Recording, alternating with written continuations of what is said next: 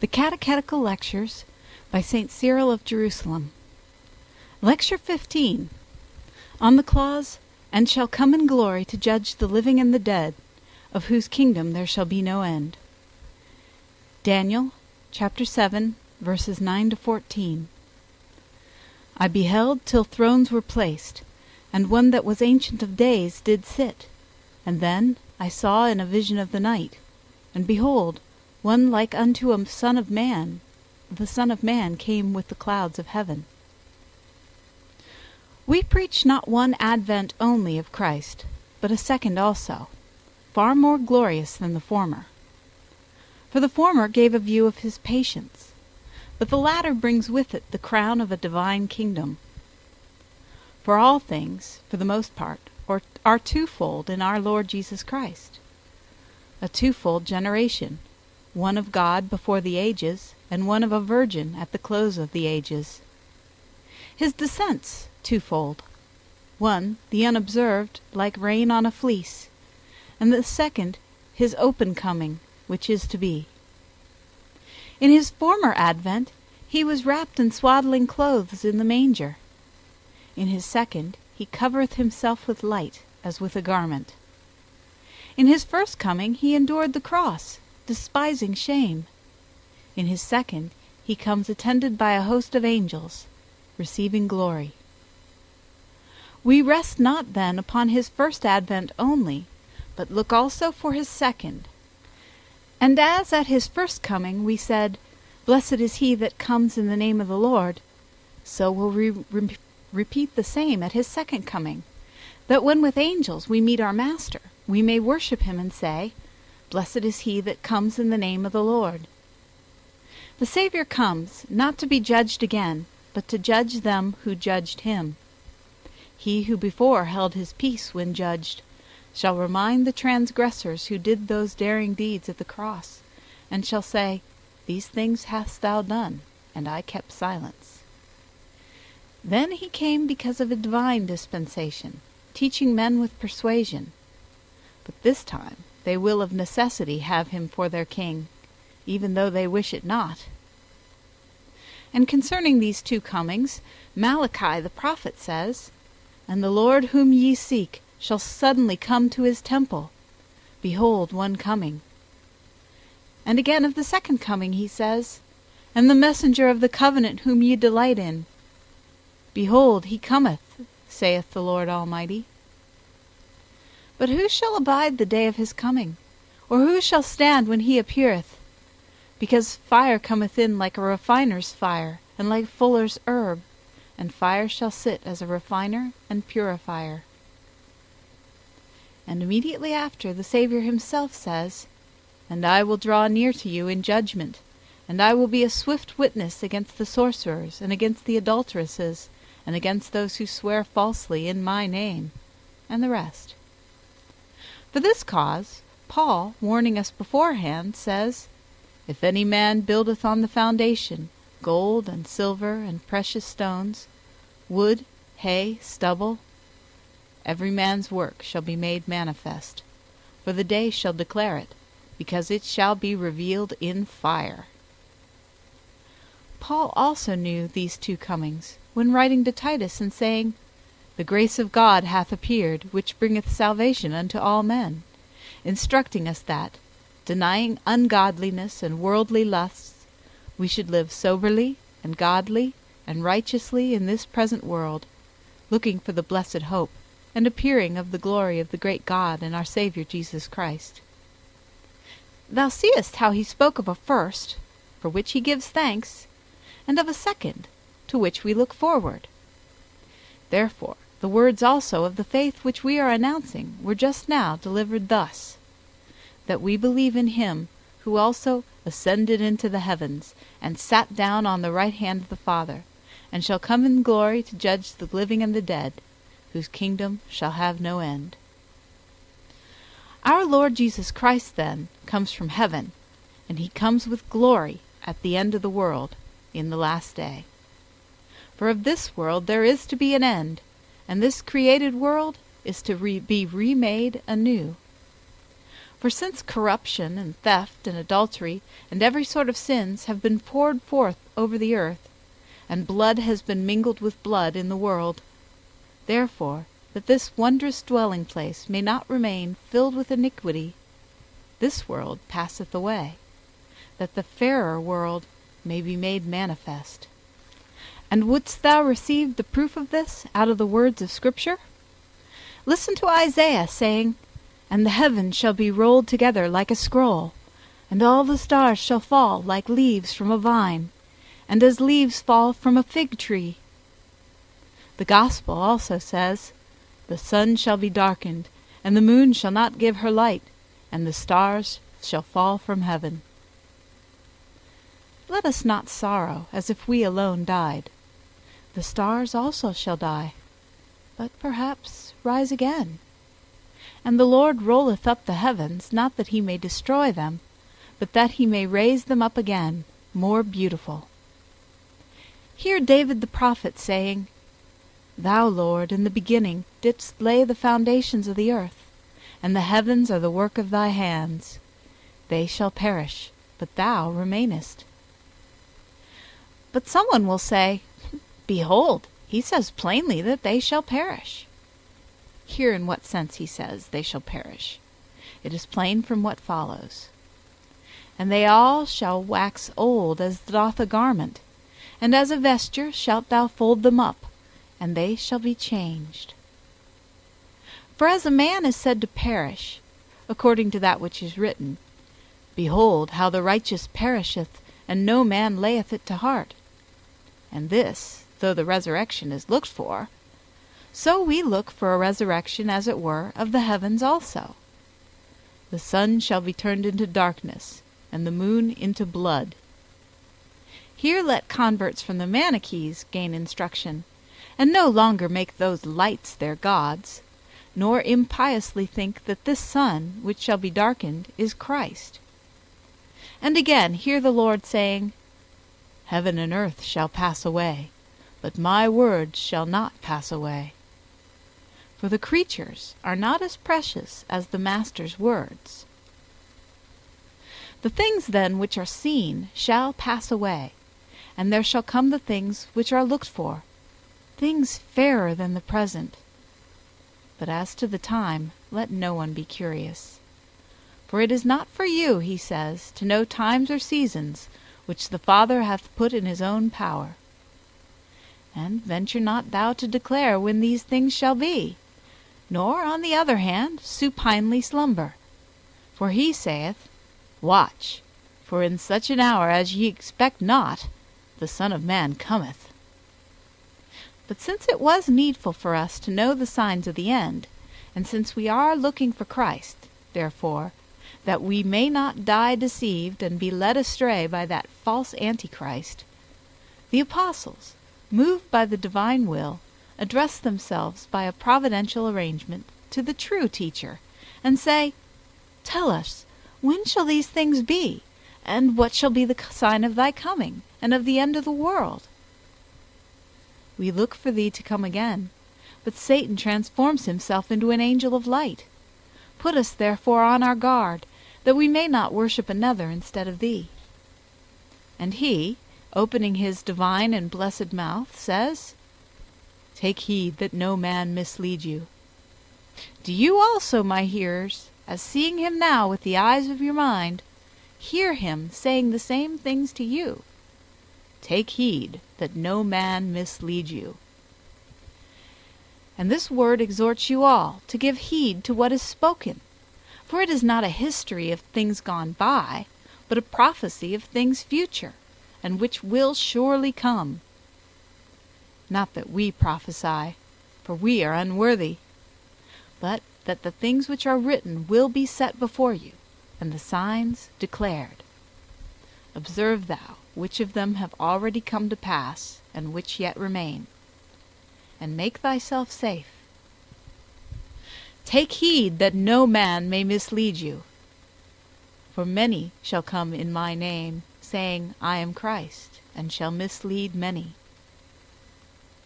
This has happened in part, for already Simon Magus has said this, and Menander, and some others of the godless leaders of heresy, and others will say it in our days, or after us.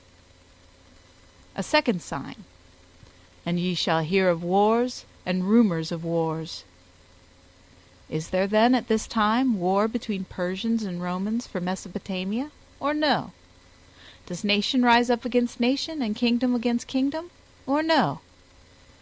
And there shall be famines and pestilences and earthquakes in divers places. These things have already come to pass. And again, and fearful sights from heaven, and mighty storms. Watch, therefore, he says, for ye know not at what hour your Lord doth come. But we seek our own sign of his coming. We churchmen seek a sign proper to the church.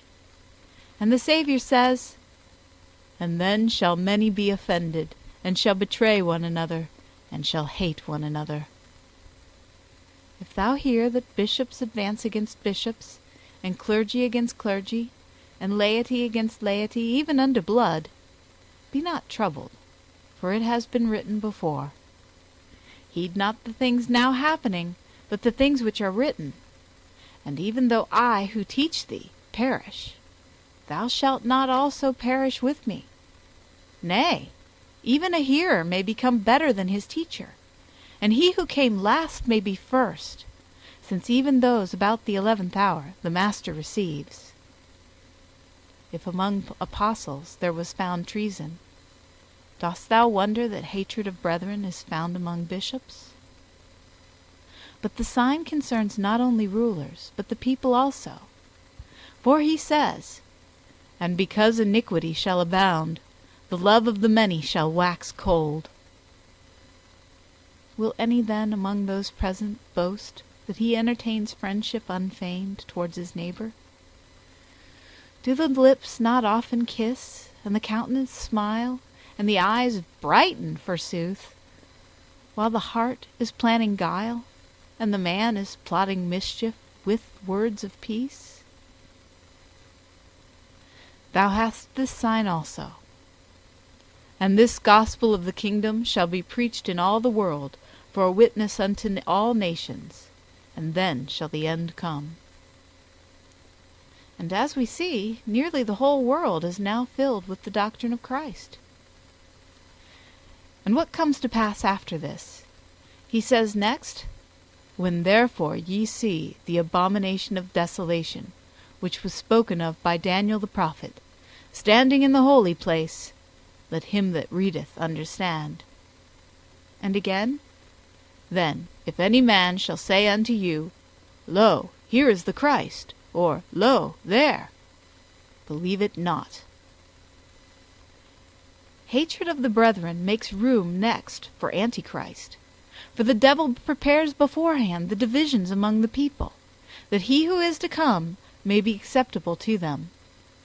But God forbid that any of Christ's servants here or elsewhere should run over to the enemy. Writing concerning this matter, the Apostle Paul gave a manifest sign, saying, For that day shall not come, except there came first the falling away, and the man of sin be revealed, the son of perdition, who opposeth and exalteth himself against all that is called God, or that is worshipped, so that he sitteth in the temple of God, showing himself that he is God. Remember ye not that when I was yet with you I told you these things? And now ye know that which restraineth, to the end that he may be revealed in his own season. For the mystery of iniquity doth already work, only there is one that restraineth now, until he be taken out of the way. And then shall the lawless one be revealed, whom the Lord Jesus shall slay with the breath of his mouth, and shall destroy with the brightness of his coming. Even him whose coming is after the working of Satan, with all powers and signs and lying wonders, and with all deceit of unrighteousness for them that are perishing. Thus wrote Paul, and now is the falling away. For men have fallen away from the right faith, and some preach the identity of the Son with the Father, and others dare to say that Christ was brought into being out of nothing. And formerly the heretics were manifest, but now the Church is filled with heretics in disguise. For men have fallen away from the truth and have itching ears. Is it a plausible discourse? All listen to it gladly. Is it a word of correction? All turn away from it. Most have departed from right words, and rather choose the evil than desire the good. This, therefore, is the falling away, and the enemy is soon to be looked for. And meanwhile he has in part begun to send forth his own forerunners, that he may then come prepared upon the prey. Look therefore to thyself, O man, and make safe thy soul. The Church now charges thee before the living God. She declares to thee the things concerning Antichrist before they arrive. Whether they will happen in thy time, we know not, or whether they will happen after thee, we know not. But it is well that knowing these things, thou shouldst make thyself secure beforehand. The true Christ, the only begotten Son of God, comes no more from the earth. If any come making false shows in the wilderness, go not forth. If they say, Lo, here is the Christ, lo, there, believe it not. Look no longer downwards into the earth, for the Lord descends from heaven, not alone as before, but with many, escorted by tens of thousands of angels, not secretly as the dew on the fleece, but shining forth openly as the lightning. For he hath said himself, As the lightning cometh out of the east, and shineth even unto the west, so shall also the coming of the Son of Man be. And again, And they shall see the Son of Man coming upon the clouds with power and great glory, and he shall send forth his angels with a great trumpet. And the rest.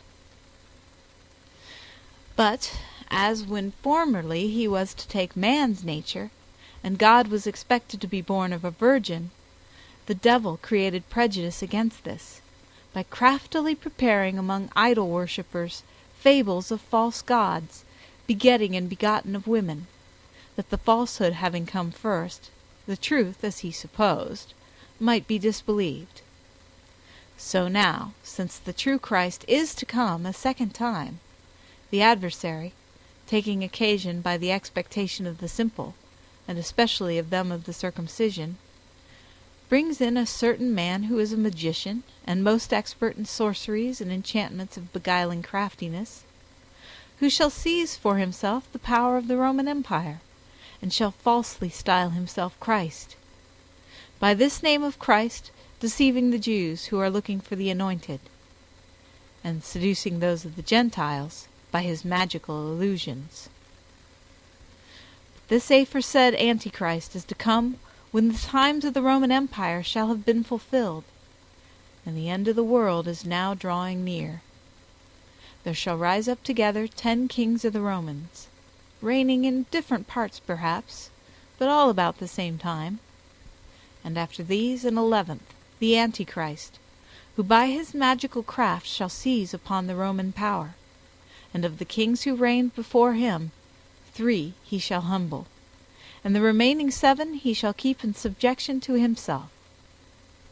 At first, indeed, he will put on a show of mildness, as though he were a learned and discreet person, and of soberness and benevolence, and by the lying signs and wonders of his magical deceit, having beguiled the Jews, as though he were the expected Christ, he shall afterwards be characterized by all kinds of crimes of inhumanity and lawlessness, so as to outdo all unrighteous and ungodly men who have gone before him, displaying against all men, but especially against us Christians, a spirit murderous and most cruel, merciless and crafty.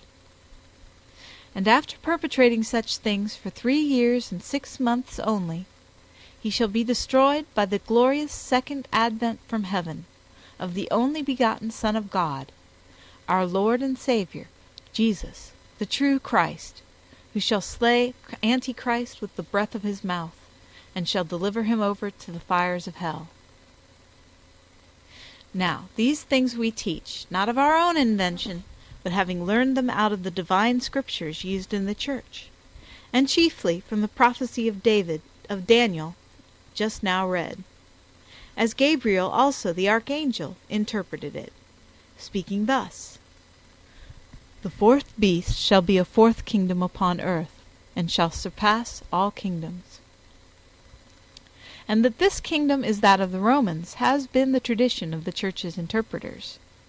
For as the first kingdom which became renowned was that of the Assyrians, and the second that of the Medes and Persians together, and after these that of the Macedonians was the third, so the fourth kingdom now is that of the Romans. Then Gabriel goes on to interpret, saying, His horns are 10 kings that shall arise, and another king shall rise up after them, who shall surpass in wickedness all who were before him. He says not only the 10, but also all who have been before him.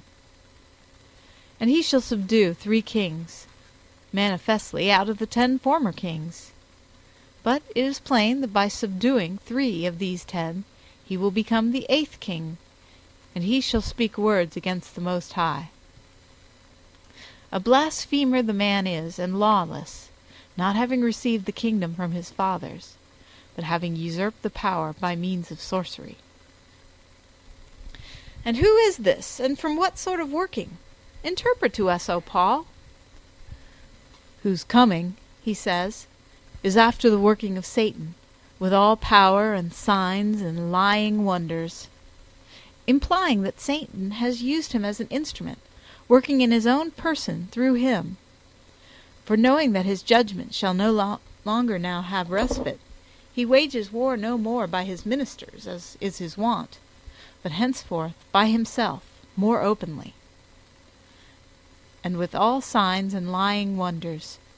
For the father of falsehood will make a show of the works of falsehood, that the multitudes may think that they see a dead man raised, who is not raised, and lame men walking and blind men seeing, when the cure has not been wrought. And again he says, Who opposeth and exalteth himself against all that is called God, or that is worshipped. Against every god, Antichrist truly will abhor the idols, so that he seateth himself in the temple of God. What temple, then? He means the temple of the Jews, which has been destroyed. For God forbid that it should be the one in which we are. Why say we this? That we may not be supposed to favor ourselves.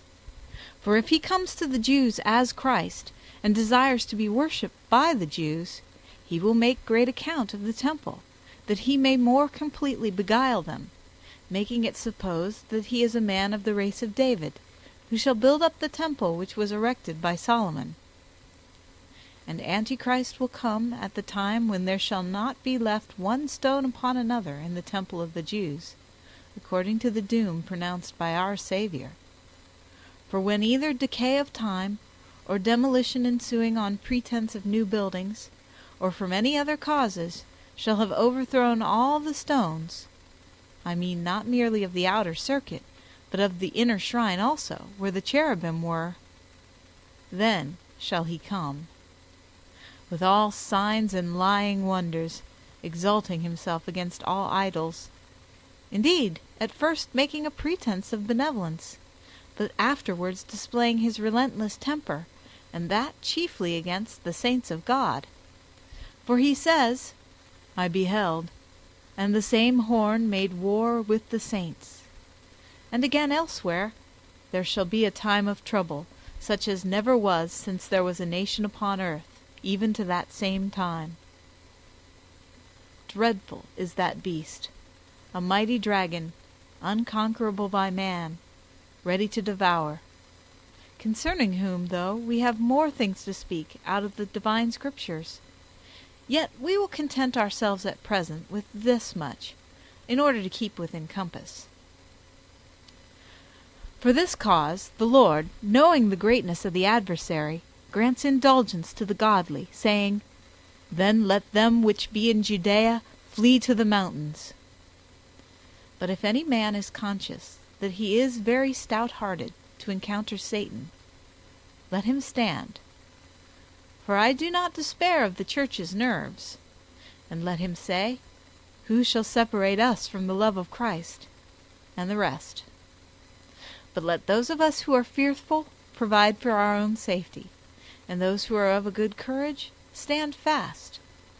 For then shall be great tribulation, such as hath not been from the beginning of the world until now, no, nor ever shall be. But thanks be to God, who has confined the greatness of that tribulation to a few days. For he says, But for the elect's sake those days shall be shortened. And Antichrist shall reign for 3 years and a half only. We speak not from apocryphal books, but from Daniel. For he says, And they shall be given into his hand until a time, and times, and half a time. A time is the 1 year in which his coming shall for a while have increase, and the times are the remaining 2 years of iniquity, making up the sum of the 3 years, and the half a time is the 6 months. And again in another place Daniel says the same thing. And he sware by him that liveth forever, that it shall be for a time, and times, and half a time. And some, peradventure, have referred what follows also to this, namely 1,290 days. And this, Blessed is he that endureth and cometh to the 1,335 days. For this cause we must hide ourselves and flee, for perhaps we shall not have gone over the cities of Israel till the Son of Man be come. Who then is the blessed man that shall at that time devoutly witness for Christ? For I say that the martyrs of that time excel all martyrs. For the martyrs hitherto have wrestled with men only, but in the time of Antichrist they shall do battle with Satan in his own person. And former persecuting kings only put to death. They did not pretend to raise the dead, nor did they make false shows of signs and wonders. But in his time there shall be the evil inducement both of fear and of deceit, so that if it be possible, the very elect will be deceived. Let it never enter into the heart of any then alive to ask, What did Christ more? For by what power does this man work these things? Were it not God's will, he would not have allowed them. The apostle warns thee, and says beforehand, And for this cause God shall send them a working of error. Send, that is, shall allow to happen, not that they might make excuse, but that they might be condemned. Why? They, he says, who believed not the truth, that is, the true Christ, but had pleasure in unrighteousness, that is, in Antichrist.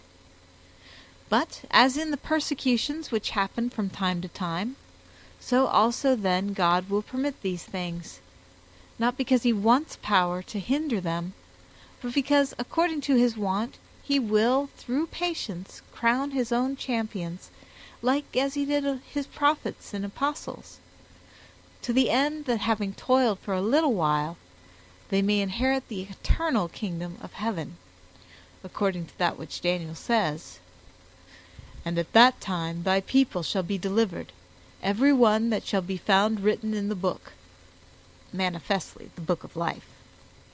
And many of them that sleep in the dust of the earth shall awake, some to everlasting life, and some to shame and everlasting contempt. And they that be wise shall shine as the brightness of the firmament, and of the many righteous, like the stars for ever and ever.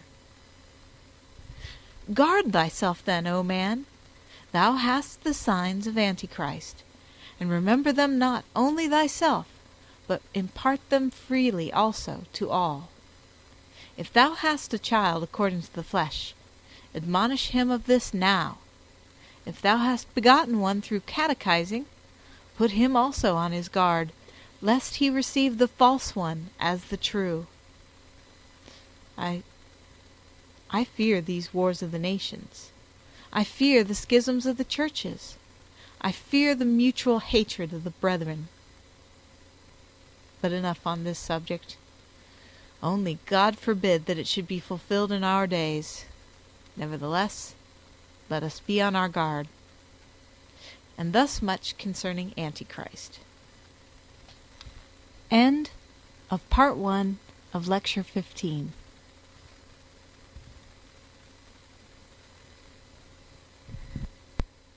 The Catechetical Lectures by St. Cyril of Jerusalem.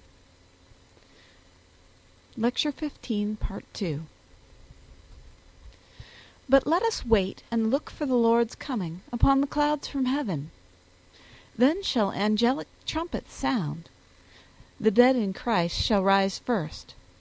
The godly persons who are alive shall be caught up in the clouds, receiving as the reward of their labors more than human honor, inasmuch as theirs was a more than human strife, according as the Apostle Paul writes, saying, For the Lord himself shall descend from heaven with a shout, with the voice of the archangel, and with the trump of God, and the dead in Christ shall rise first.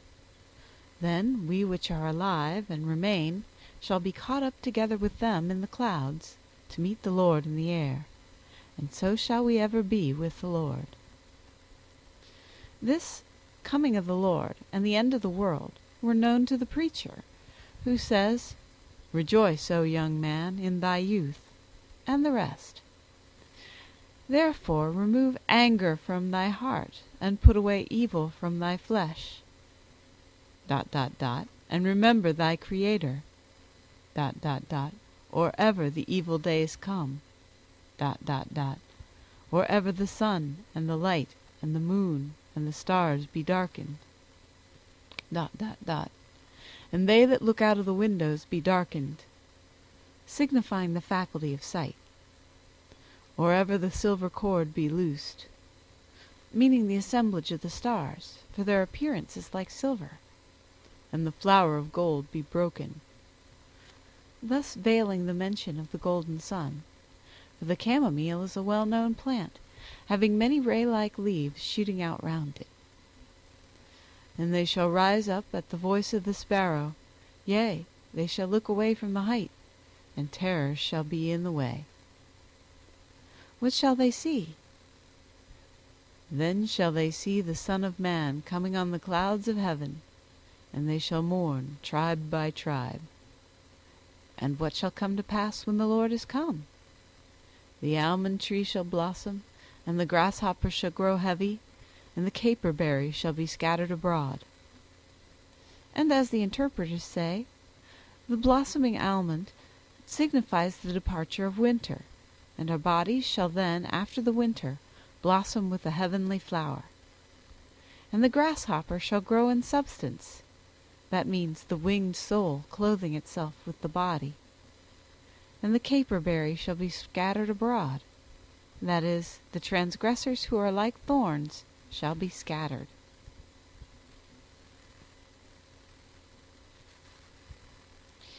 Thou seest how they all foretell the coming of the Lord. Thou seest how they know the voice of the sparrow. Let us know what sort of voice this is. For the Lord himself shall descend from heaven with a shout, with the voice of the archangel, and with the trump of God. The archangel shall make proclamation, and say to all, Arise to meet the Lord. And fearful will be that descent of our Master. David says, God shall manifestly come, even our God, and shall not keep silence. A fire shall burn before him, and a fierce tempest round about him, and the rest. The Son of Man shall come to the Father, according to the scripture which was just now read, on the clouds of heaven, drawn by a stream of fire, which is to make trial of men. Then if any man's works are of gold, he shall be made brighter. If any man's course of life be like stubble and insubstantial, it shall be burnt up by the fire. And the Father shall sit, having his garment white as snow, and the hair of his head like pure wool. But this is spoken after the manner of men. Why? Because he is the King of those who have not been defiled with sins. For he says, I will make your sins white as snow and as wool, which is an emblem of the forgiveness of sins, or of sinlessness itself. But the Lord who shall come from heaven on the clouds is he who ascended on the clouds.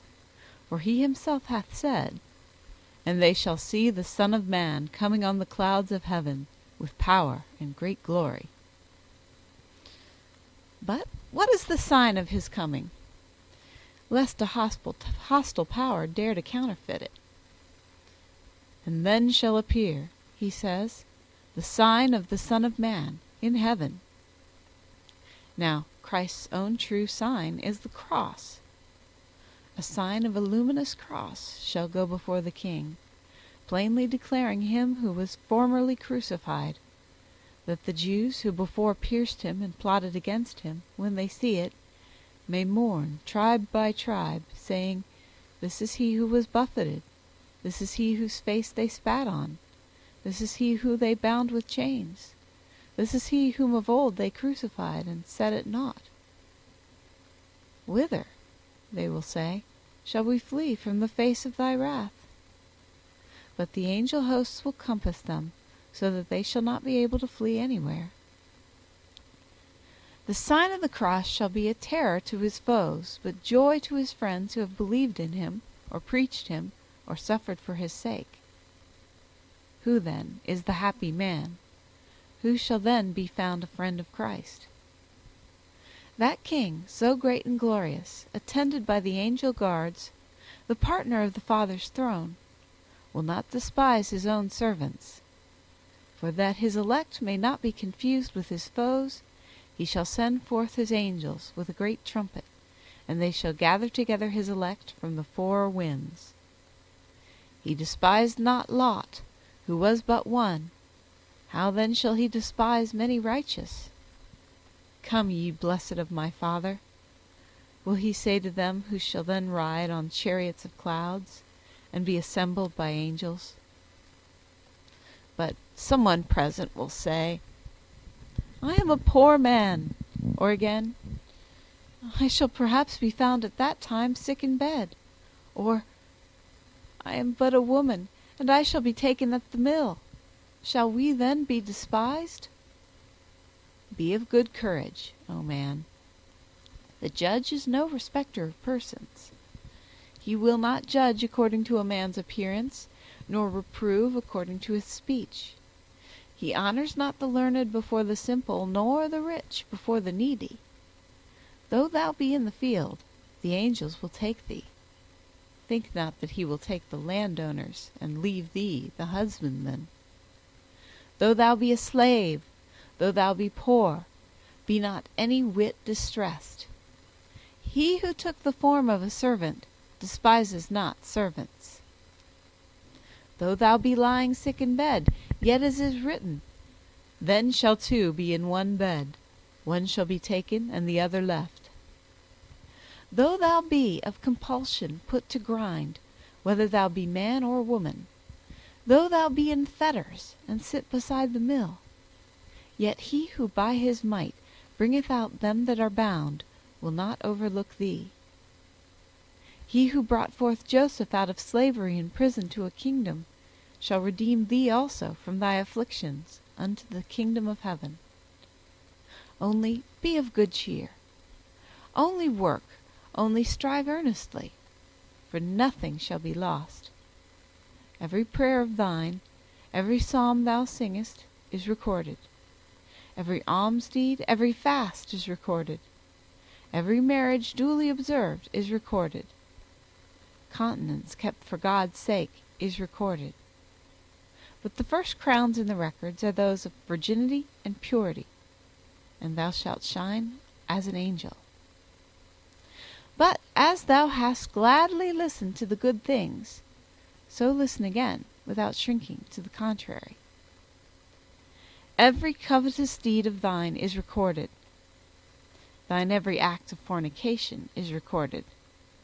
Thine every false oath is recorded. Every blasphemy, and sorcery, and theft, and murder.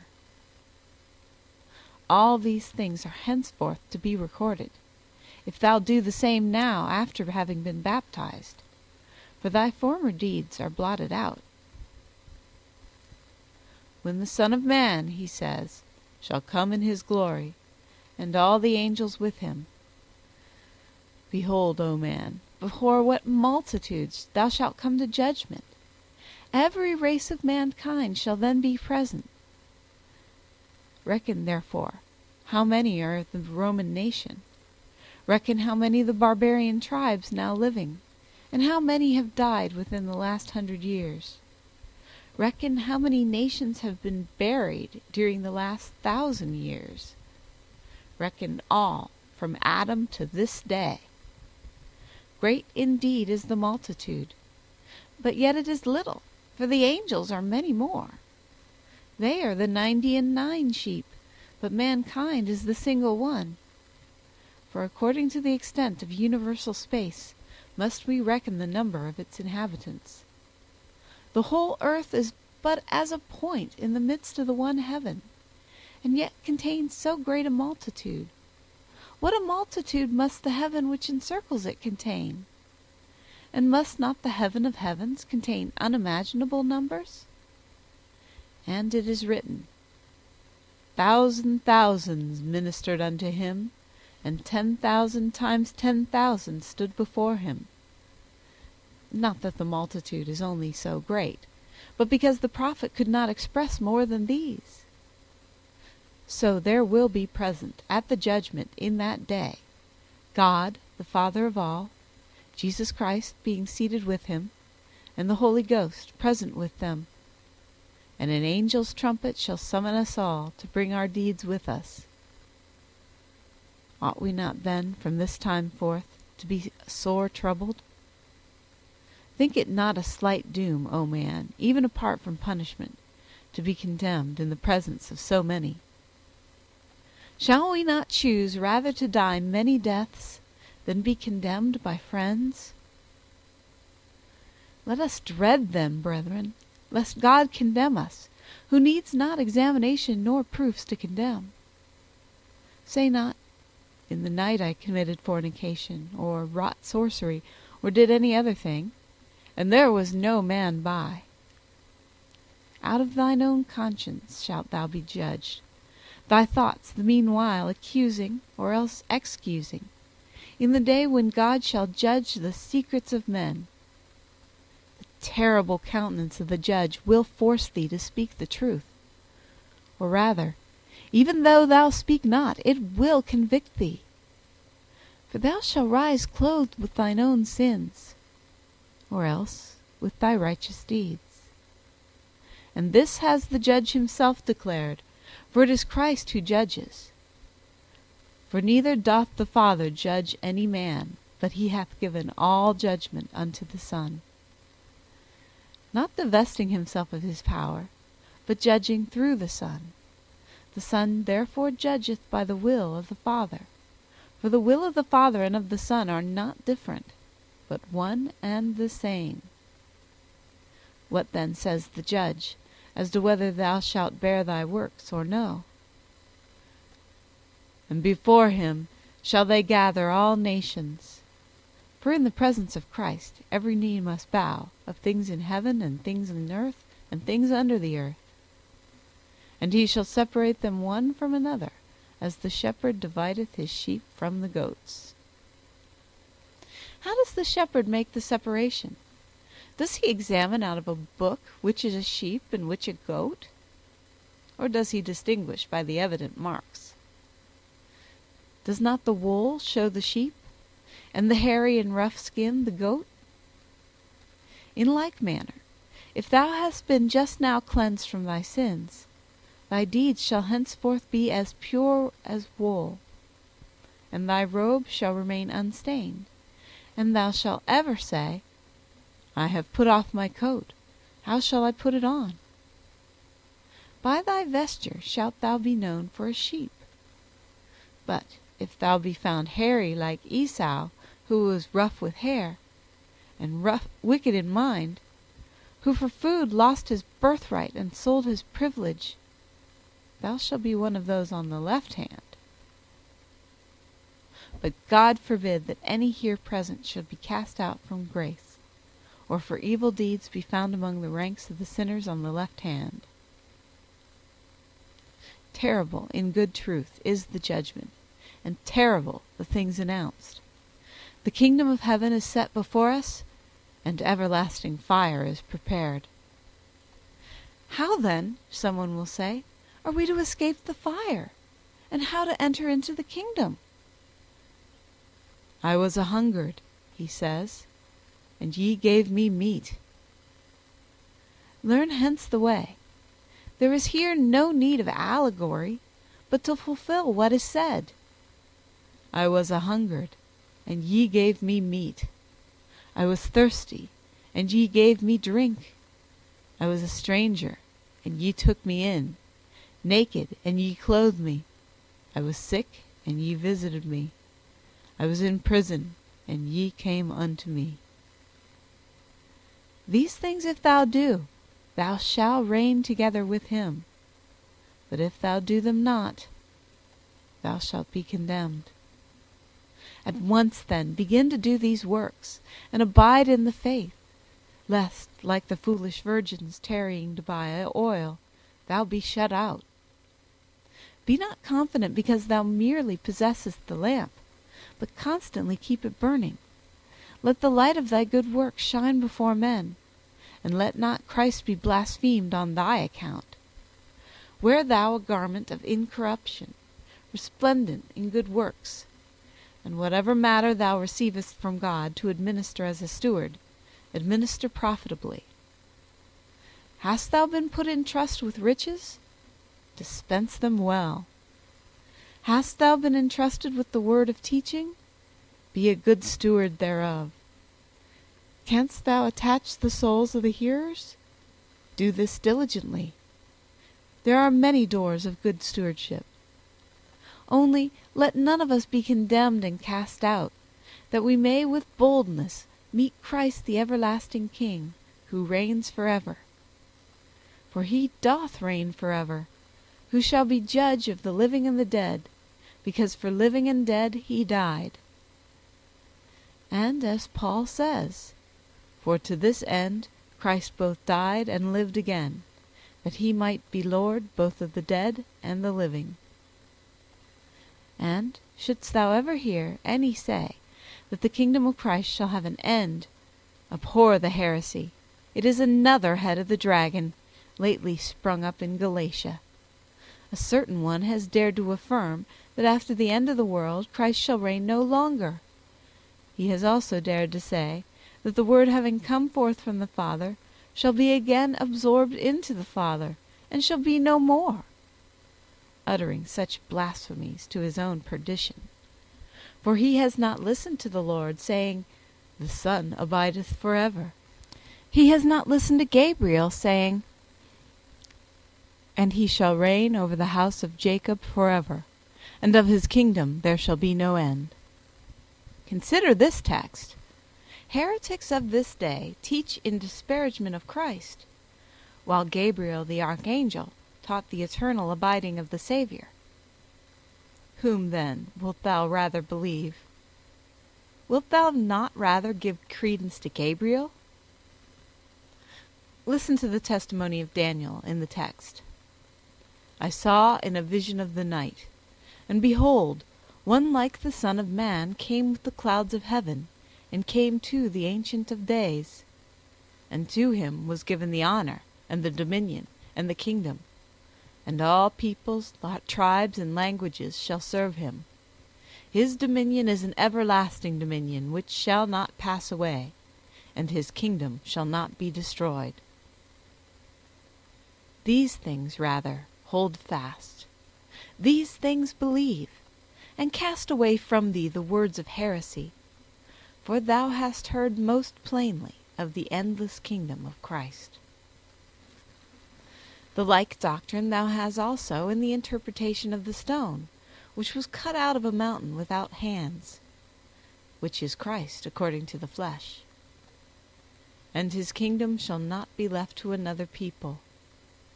David also says in one place, Thy throne, O God, is forever and ever.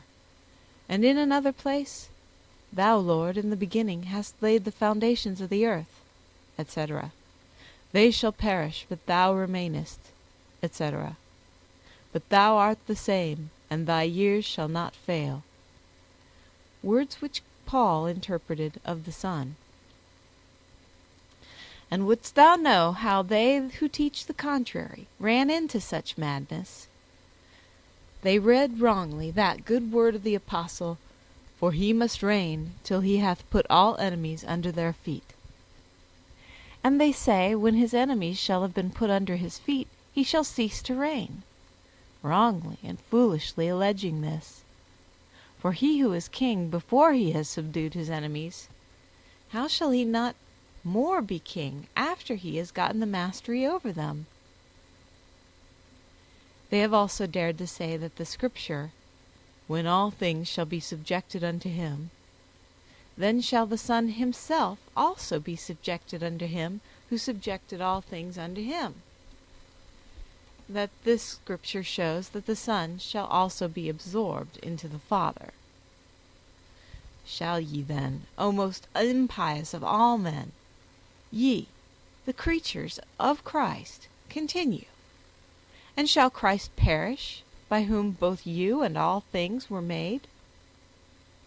Such a word is blasphemous. But further, how shall all things be made subject unto him? By perishing or by abiding? Shall then the other things, when subject to the Son, abide? And shall the Son, when subject to the Father, not abide? For he shall be subjected, not because he shall then begin to do the Father's will, for from eternity he doth always those things that please the Father, but because, then as before, he obeys the Father, yielding not a forced obedience, but a self-chosen accordance. For he is not a servant, that he should be subjected by force, but a son, that he should comply of his free choice and natural love. But let us examine them. What is the meaning of until, or as long as? For with the very phrase will I close with them, and try to overthrow their error. Since they have dared to say that the words, till he hath put his enemies under his feet, show that he himself shall have an end, and have presumed to set bounds to the eternal kingdom of Christ, and to bring to an end, as far as words go, his never-ending sovereignty. Come then, let us read the like expressions in the Apostle. Nevertheless, death reigned from Adam till Moses. Did men them die up to that time? And did none die any more after Moses? Or after the law has there been no more death among men?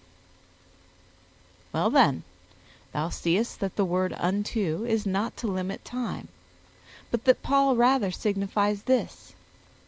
And yet, though Moses was a righteous and wonderful man, nevertheless the doom of death, which was uttered against Adam, reached even unto him, and them that came after him. And this, though they had not committed the like sins as Adam, by his disobedience in eating of the tree. Take again another similar text. For until this day, ... when Moses is read, a veil lieth upon their heart. Does until this day mean only until Paul? Is it not until this day present, and even to the end? And if Paul say to the Corinthians, For we came even as far as unto you in preaching the gospel of Christ, having hope when your faith increases to preach the gospel in the regions beyond you, thou seest manifestly that as far as implies not the end, but has something following it. In what sense, then, shouldst thou remember that Scripture, till he hath put all enemies under his feet. According as Paul says in another place, and exhort each other daily, while it is called today, meaning continually. For as we may not speak of the beginning of the days of Christ, neither suffer thou that any should ever speak of the end of his kingdom. For it is written, his kingdom is an everlasting kingdom. End of Lecture 15. The Catechetical Lectures by St. Cyril of Jerusalem. Lecture 15. On the article, In One Holy Ghost, the Comforter, who spake in the prophets. 1 Corinthians chapter 12, verses 1 and 4. Now, concerning spiritual gifts, brethren, I would not have you ignorant. Now, there are diversities of gifts, but the same Spirit. Spiritual in truth is the grace we need in order to discourse concerning the Holy Spirit. Not that we may speak what is worthy of him, for this is impossible, but that by speaking the words of the divine Scriptures we may run our course without danger. For a truly fearful thing is written in the Gospels, where Christ has plainly said, Whosoever shall speak a word against the Holy Spirit, it shall not be forgiven him, neither in this world, nor in that which is to come. And there is often fear lest a man should receive this condemnation, through speaking what he ought not concerning him, either from ignorance or from supposed reverence. The Judge of the living and the dead, Jesus Christ, declared that he has no forgiveness. If therefore any man offend, what hope has he? It must therefore belong to Jesus Christ's grace itself to grant both us to speak without deficiency and you to hear with discretion. For discretion is needful not only to them who speak, but also to them who hear, lest they hear one thing and misconceive another in their mind. Let us then speak about the Holy Ghost nothing but what is written, and whatsoever is not written, let us not busy ourselves about it. The Holy Spirit himself spoke the Scriptures. He has also spoken concerning himself as much as he pleased, or as much as we could receive. Let us therefore say the things which he has said, for whatsoever he has not said, we dare not say. There is one only Holy Spirit, the Comforter. And as there is one God the Father, and no second Father, and as there is one only begotten Son and Word of God, who hath no brother, so is there one only Holy Spirit, and no second Spirit equal in honor to him. Now, the Holy Spirit is a power most mighty, a being divine and unsearchable, for he is living and intelligent, a sanctifying principle of all things made by God through Christ. He it is who illuminates the souls of the just. He was in the prophets. He was also in the apostles in the New Testament. Abhorred be they who dare to separate the operation of the Holy Spirit. There is one God, the Father, Lord of the Old and of the New Testament, and one Lord, Jesus Christ, who was prophesied of in the Old Testament and came in the New, and one Holy Spirit, who through the prophets preached of Christ, and when Christ was come, descended and manifested him. Let no one, therefore, separate the Old from the New Testament. Let no one say that the Spirit in the former is one and in the latter another, since thus he offends against the Holy Spirit himself, who, with the Father and the Son together, is honored, and at the time of holy baptism is included with them in the Holy Trinity. For the only begotten Son of God said plainly to the apostles, Go ye, and make disciples of all the nations, baptizing them in the name of the Father, and of the Son, and of the Holy Spirit. Our hope is in Father, Son, and Holy Spirit. We preach not three gods. Let the Marcionites be silenced. But with the Holy Spirit, through one Son, we preach one God.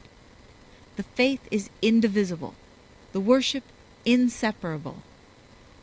We neither separate the Holy Trinity, like some, nor do we, like Sabellius, work confusion. But we know, according to godliness, one Father, who sent his Son to be our Savior.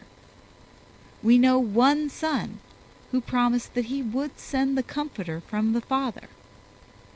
We know the Holy Spirit, who spoke in the prophets, and who on the day of Pentecost descended on the apostles in the form of fiery tongues.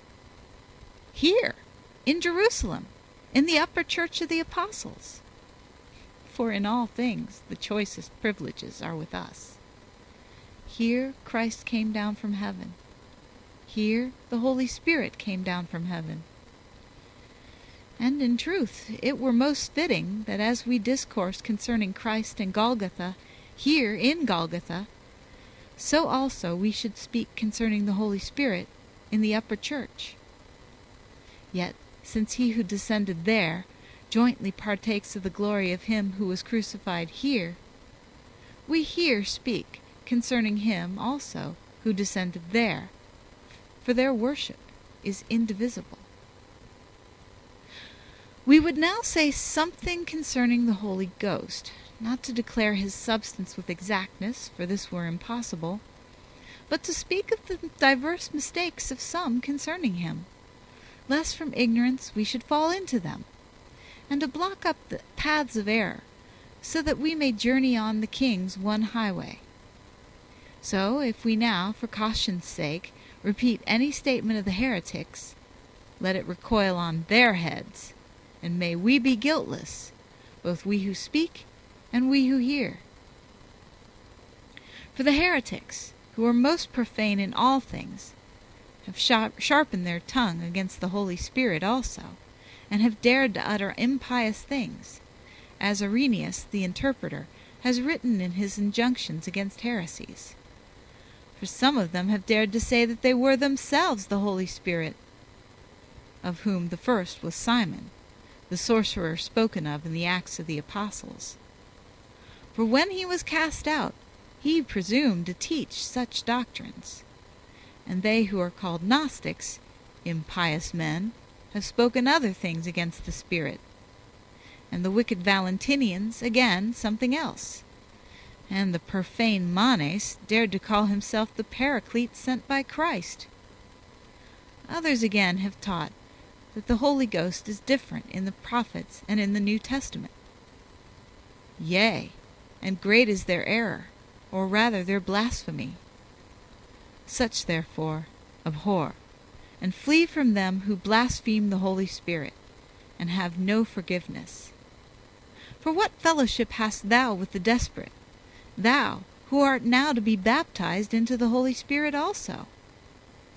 If he who attaches himself to a thief and consents with him is subject to punishment, what hope shall he have who offends against the Holy Spirit?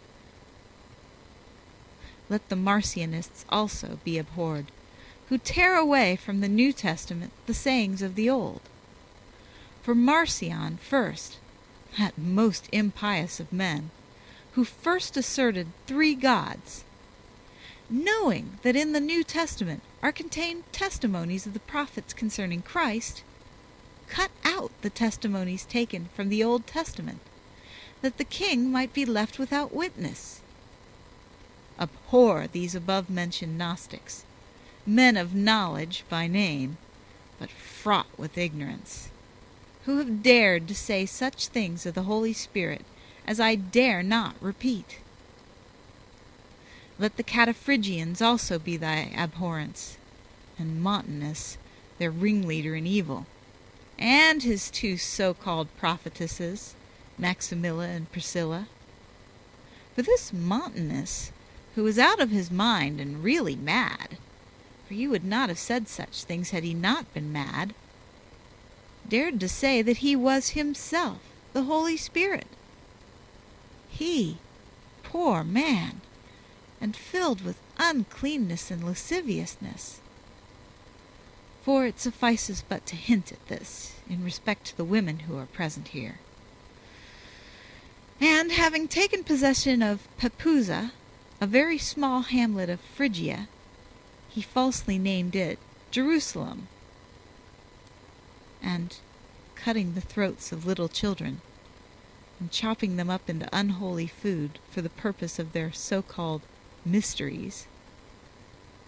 Wherefore, till but lately, in the time of persecution, we were suspected of doing this, because these Montanists were called, falsely indeed, by the common name of Christians. Yet Montanus dared to call himself the Holy Spirit, filled as he was with all impiety and inhuman cruelty, and condemned by an irrevocable sentence. And he was seconded, as was said before, by that most impious Manes also, who combined what was bad in every heresy, who, being the very lowest pit of destruction, collected the doctrines of all the heretics, and wrought out and taught a still more novel error, and dared to say that he himself was the Comforter whom Christ promised to send. But the Saviour, when he had promised him, said to the apostles, "But tarry ye in the city of Jerusalem, until ye be endued with power from on high." What then? Did the apostles, who've been dead 200 years, wait for Manes until they should be endowed with his power? And will any dare to say that they were not full of the Holy Spirit for this reason? Moreover, it is written, "Then they laid their hands on, and they received the Holy Spirit." Was not this before Manes? Yea, many years before, when the Holy Spirit descended on the day of Pentecost? Why was Simon the sorcerer condemned? Was it not that he came to the apostles and said, "Give me also this power, that on whomsoever I lay hands he may receive the Holy Spirit"? For he said not, "Give me also the fellowship of the Holy Spirit," but "Give me the power," that he might sell to others that which cannot be sold, and which he did not himself possess. He offered money also to them who had no possessions, and this though he saw men bringing the prices of the things sold, and laying them at the apostles' feet. And he considered not that they who trod under foot the wealth which was brought for the maintenance of the poor were not likely to give the power of the Holy Spirit for a bribe. But what do they say to Simon? "Thy money perish with thee, because thou hast thought to purchase the gift of God with money. For thou art a second Judas for expecting to buy the grace of the Spirit with money." If then Simon, for wishing to get this power for a price, is to perish, how great is the impiety of Manes, who said that he was the Holy Ghost? Let us hate them who are worthy of hatred. Let us turn away from them from whom God turns away. Let us also ourselves say unto God with all boldness concerning all heretics, "Do I not hate them, O Lord, that hate thee? And am I not grieved with thine enemies? For there is also an enmity which is right, according as it is written, I will put enmity between thee and her seed. For friendship with the serpent works enmity with God, and death." Let then thus much suffice concerning those outcasts. And now let us return to the divine Scriptures, and let us drink waters out of our own cisterns, that is, the Holy Father's, and out of our own springing wells. Drink we of living water, springing up into everlasting life. but thus spoke the Saviour of the Spirit, which they that believe in him should receive. For observe what he says, "He that believes in me," not simply this, but "as the Scripture hath said," thus he hath sent thee back to the Old Testament, "out of his belly shall flow rivers of living water," not rivers perceived by sense, and merely watering the earth with its thorns and trees, but bringing souls to the light. And in another place he says, "But the water that I shall give shall be in him a well of living water, springing up into everlasting life." A new kind of water, living and springing up unto them who are worthy. And why did he call the grace of the Spirit water? Because by water all things subsist. Because water brings forth grass and living things. Because the water of the showers comes down from heaven. Because it comes down in one form, but works in many forms. For one fountain waters the whole of paradise, and one and the same rain comes down upon all the world. Yet it becomes white in the lily, and red in the rose, and purple in violets and hyacinths, and different and varied in each several kind. So it is one in the palm tree, and another in the vine, and all in all things, and yet is one in nature, not diverse from itself, for the rain does not change itself, and come down first as one thing, then as another, but adapting itself to the constitution of each thing which receives it, it becomes to each what is suitable. So also the Holy Spirit, being one, and of one nature, and indivisible, divides to each his grace, according as he will. And as the dry tree, after partaking of water, puts forth shoots, so also the soul in sin, when it has been through repentance made worthy of the Holy Spirit, brings forth clusters of righteousness. And though he is one in nature, yet many are the virtues which by the will of God and in the name of Christ he works. For he employs the tongue of one man for wisdom. The soul of another he enlightens by prophecy. To another he gives the power to drive away devils. To another he gives to interpret the divine scriptures. He strengthens one man's self-command. He teaches another the way to give alms. Another he teaches to fast and discipline himself. Another he teaches to despise the things of the body. Another he trains for martyrdom. Diverse in different men, yet not diverse from himself. As it is written, "But the manifestation of the Spirit is given to every man to profit withal." For to one is given through the Spirit the word of wisdom, and to another the word of knowledge, according to the same Spirit. To another faith in the same Spirit, and to another gifts of healing in the same Spirit, and to another workings of miracles, and to another prophecy, and to another discernings of spirits, and to another divers kinds of tongues, and to another the interpretation of tongues. But all these worked that one and the same Spirit, dividing to every man severally as he will. But since concerning Spirit in general, many diverse things are written in the divine Scriptures, and there is fear lest some, out of ignorance, fall into confusion, not knowing to what sort of Spirit the writing refers, it will be well now to certify you of what kind the Scripture declares the Holy Spirit to be.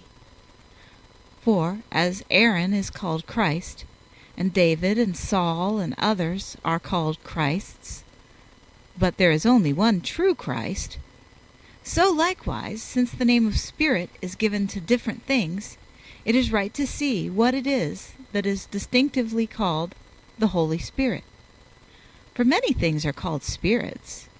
Thus an angel is called spirit, our soul is called spirit, and this wind which is blowing is called spirit, Great virtue also is spoken of as spirit, and impure practice is called spirit, and a devil, our adversary, is also called spirit. Beware therefore when thou hearest these things, lest from their having a common name thou mistakes one for another. For concerning our soul, the Scripture says, His spirit shall go forth, and he shall return to his earth. And of the same soul it says again, which formeth the spirit of man within him. And of the angels it is said in the Psalms, Who maketh his angels spirits, and his ministers a flame of fire. And of the wind it saith, Thou shalt break the ships of Tarshish with a violent spirit, and as the tree in the wood is shaken by the Spirit, and fire, hail, snow, ice, spirit of storm. And of good doctrine the Lord himself says, The words that I have spoken unto you, they are spirit and they are life, instead of our spiritual.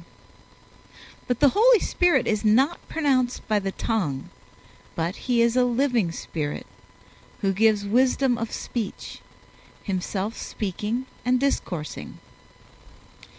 And wouldst thou know that he discourses and speaks? Philip, by revelation of an angel, went down to the way which leads to Gaza, when the eunuch was coming. And the Spirit said to Philip, Go near, and join thyself to this chariot. Seest thou the Spirit talking to one who hears him? Ezekiel also speaks thus, The Spirit of the Lord came upon me, and said unto me, Thus saith the Lord. And again the Holy Spirit said unto the apostles who were in Antioch, Separate me now, Barnabas and Saul, for the work whereunto I have called them. Beholdest thou the Spirit living, separating, calling, and with authority sending forth? Paul also said, Save that the Holy Spirit witnesseth in every city, saying that bonds and afflictions await me. For this good sanctifier of the church, and her helper and teacher, the Holy Spirit, the Comforter, of whom the Saviour said, He shall teach you all things. And he said not only, He shall teach, but also, He shall bring to your remembrance whatever I have said unto you. For the teachings of Christ and of the Holy Spirit are not different, but the same. He, I say, testified before to Paul what things should befall him, that he might be the more stout-hearted, from knowing them beforehand. Now I have spoken these things unto you because of the text, The words which I have spoken unto you, they are spirit. That thou mayest understand this, not of the utterance of the lips, but of the good doctrine in this passage. But sin is also called spirit, as I have already said, only in another and opposite sense, as when it is said, The spirit of whoredom caused them to err. The name spirit is given also to the unclean spirit, the devil, but with the addition of the unclean, for to each is joined its distinguishing name, to mark its proper nature. If the Scriptures speak of the soul of man, it says the spirit, with the addition of the man. If it means the wind, it says spirit of storm. If sin, it says spirit of whoredom. If the devil, it says an unclean spirit. That we may know which particular thing is spoken of, and thou mayest not suppose that it means the Holy Spirit. God forbid. For this name of spirit is common to many things, and everything which has not a solid body is, in a general way, called spirit. Since, therefore, the devils have not such bodies, they are called spirits. But there is a great difference. For the unclean devil, when he comes upon a man's soul, may the Lord deliver from him every soul of those who hear me, and of those who are not present. He comes like a wolf upon a sheep, ravening for blood and ready to devour. His coming is most fierce. the sense of it most oppressive. The mind becomes darkened. His attack is an injustice also, and so is his usurpation of another's possession. For he makes forcible use of another's body and another's instruments as if they were his own. He throws down him who stands upright, for he is akin to him who fell from heaven. He twists the tongue and distorts the lips. Foam comes instead of words. The man is filled with darkness. His eye is open, yet the soul sees not through it. And the miserable man gasps convulsively at the point of death. The devils are verily foes of men, using them foully and mercilessly. Such is not the Holy Spirit. God forbid. For his doings tend the contrary way, toward what is good and salutary. First, his coming is gentle. The perception of him is fragrant. His burden most light. Beams of light and knowledge gleam forth before his coming. He comes with the bowels of a true guardian, for he comes to save and to heal and to teach, to admonish, to strengthen, to exhort, to enlighten the mind, first of him who receives him, and afterwards of others also, through him. And as a man who, being previously in darkness, then suddenly beholds the sun, is enlightened in his bodily sight, and sees plainly things which he saw not, so likewise he to whom the Holy Spirit is given is enlightened in his soul, and sees things beyond man's sight which he knew not. His body is on earth, yet his soul mirrors forth the heavens. He sees, like Isaiah, the Lord sitting upon a throne, high and lifted up. He sees, like Ezekiel, him who is above the cherubim. He sees, like Daniel, 10,000 times 10,000 and thousands of thousands. And the man who is so little beholds the beginning of the world, and knows the end of the world, and the times intervening, and the successions of kings, things which he never learned, for the true enlightener is present with him. The man is within the walls of a house, yet the power of his knowledge reaches far and wide, and he sees even what other men are doing. End of Part 1 of Lecture 16. The Catechetical Lectures of St. Cyril of Jerusalem. Lecture 16, Part 2. Peter was not with Ananias and Sapphira when they sold their possessions, but he was present by the Spirit. "Why," he says, "has Satan filled thine heart to lie to the Holy Ghost? There was no accuser, there was no witness. How did he know what had happened?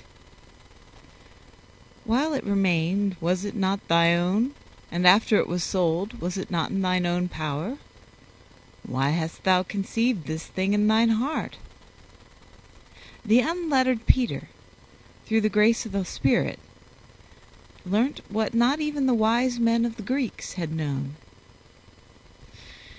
Thou hast the like in the case also of Elisha. For when he had freely healed the leprosy of Naaman, Gehazi received the reward of another's achievement, and he took the money from Naaman and bestowed it in a dark place. But the darkness is not hidden from the saints. And when he came, Elisha asked him, and like Peter, when he said, "Tell me whether you sold the land for so much?" he also inquires, "From where do you come, Gehazi?" "Not in ignorance, but in sorrow, I ask. From where do you come?" "From darkness art thou come, and to darkness shalt thou go. Thou hast sold the cure of the leper, and the leprosy is thy heritage." "I," he says, "have fulfilled the bidding of him who said to me, Freely ye have received, freely give. But thou hast sold this grace. receive now the condition of the sale. But what says Elisha to him? Went not mine heart with thee? I was here shut in by the body, but the Spirit which has been given me of God saw even the things far off, and showed me plainly what was doing elsewhere. Seest thou how the Holy Spirit not only rids of ignorance, but invests with knowledge? See thou how he enlightens men's souls? Isaiah lived nearly 1,000 years ago, and he beheld Zion as a booth. The city was still standing, and beautified with public places, and robed with majesty. And yet he says, Zion shall be plowed a field, foretelling what is now fulfilled in our days. And observe the exactness of the prophecy, for he said, And the daughter of Zion shall be left as a booth in a vineyard, like a lodge in a garden of cucumbers. And now the place is filled with gardens of cucumbers. Seest thou how the Holy Spirit enlightens the saints? Be not therefore carried away to other things by the force of a common term, but keep fast the exact meaning. And if ever, while thou hast been sitting here, a thought concerning chastity or virginity has come into thy mind, it has been his teaching. Has not often a maiden, already at the bridal threshold, fled away, he teaching her the doctrine of virginity? Has not often a man, distinguished at court, scorned wealth and rank, under the teaching of the Holy Spirit? Has not often a young man, at the sight of beauty, closed his eyes and fled from the sight, and escaped defilement?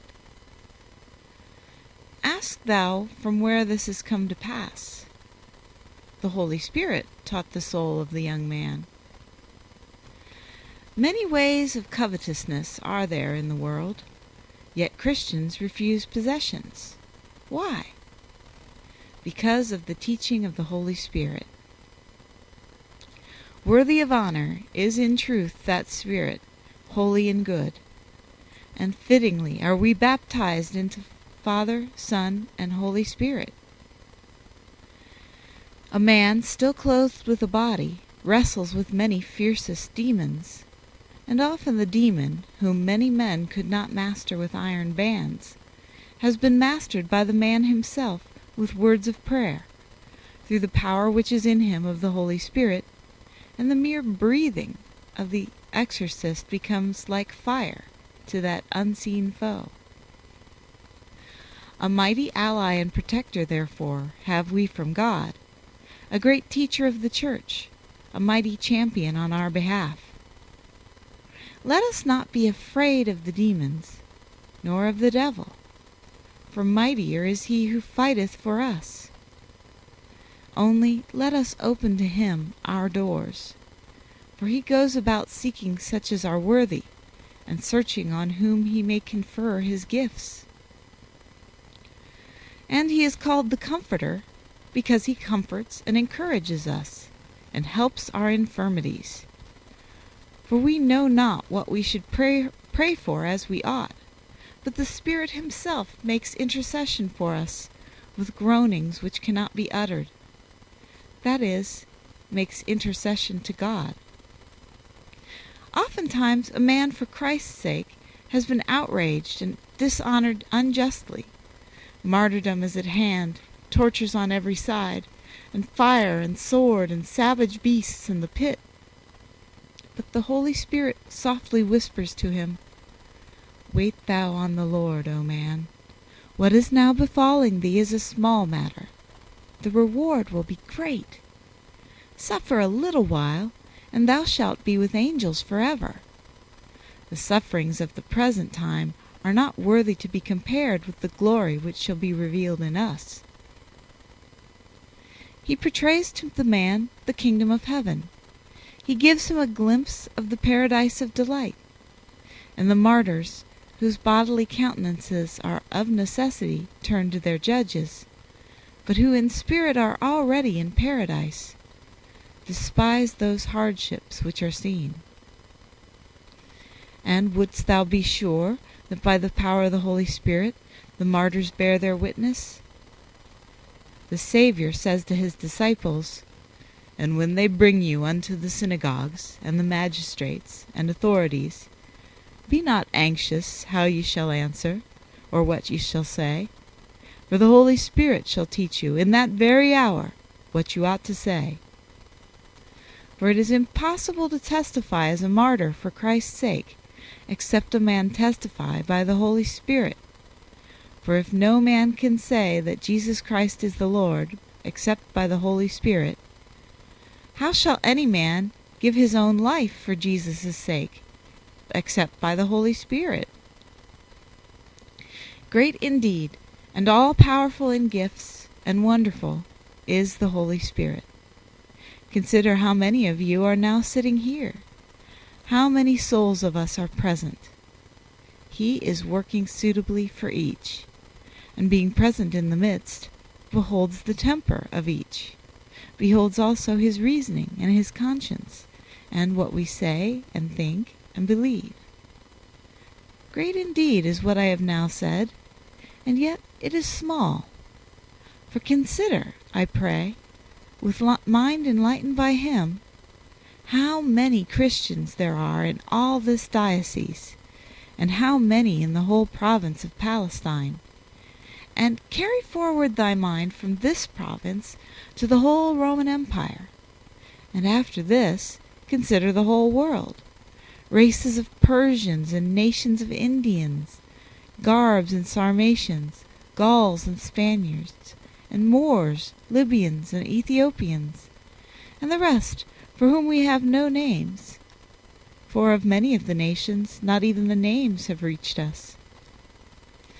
Consider, I pray, from each nation, bishops, presbyters, deacons, solitaries, virgins, and laity besides, and then behold their great protector, and the dispenser of their gifts, how throughout the world he gives to one chastity, to another perpetual virginity, to another almsgiving, to another voluntary poverty, to another the power of repelling hostile spirits. And, like the light, with one touch of its radiance shedding brightness on all things, so also the Holy Spirit enlightens those who have eyes. For if any from blindness is not given his grace, let him not blame the Spirit, but his own unbelief. Thou hast seen his power, which is in all the world. Tarry now no longer upon earth, but ascend on high. Ascend, I say, in imagination, even unto the first heaven, and behold there so many countless myriads of angels. Mount up in thy thoughts, if thou canst, yet higher.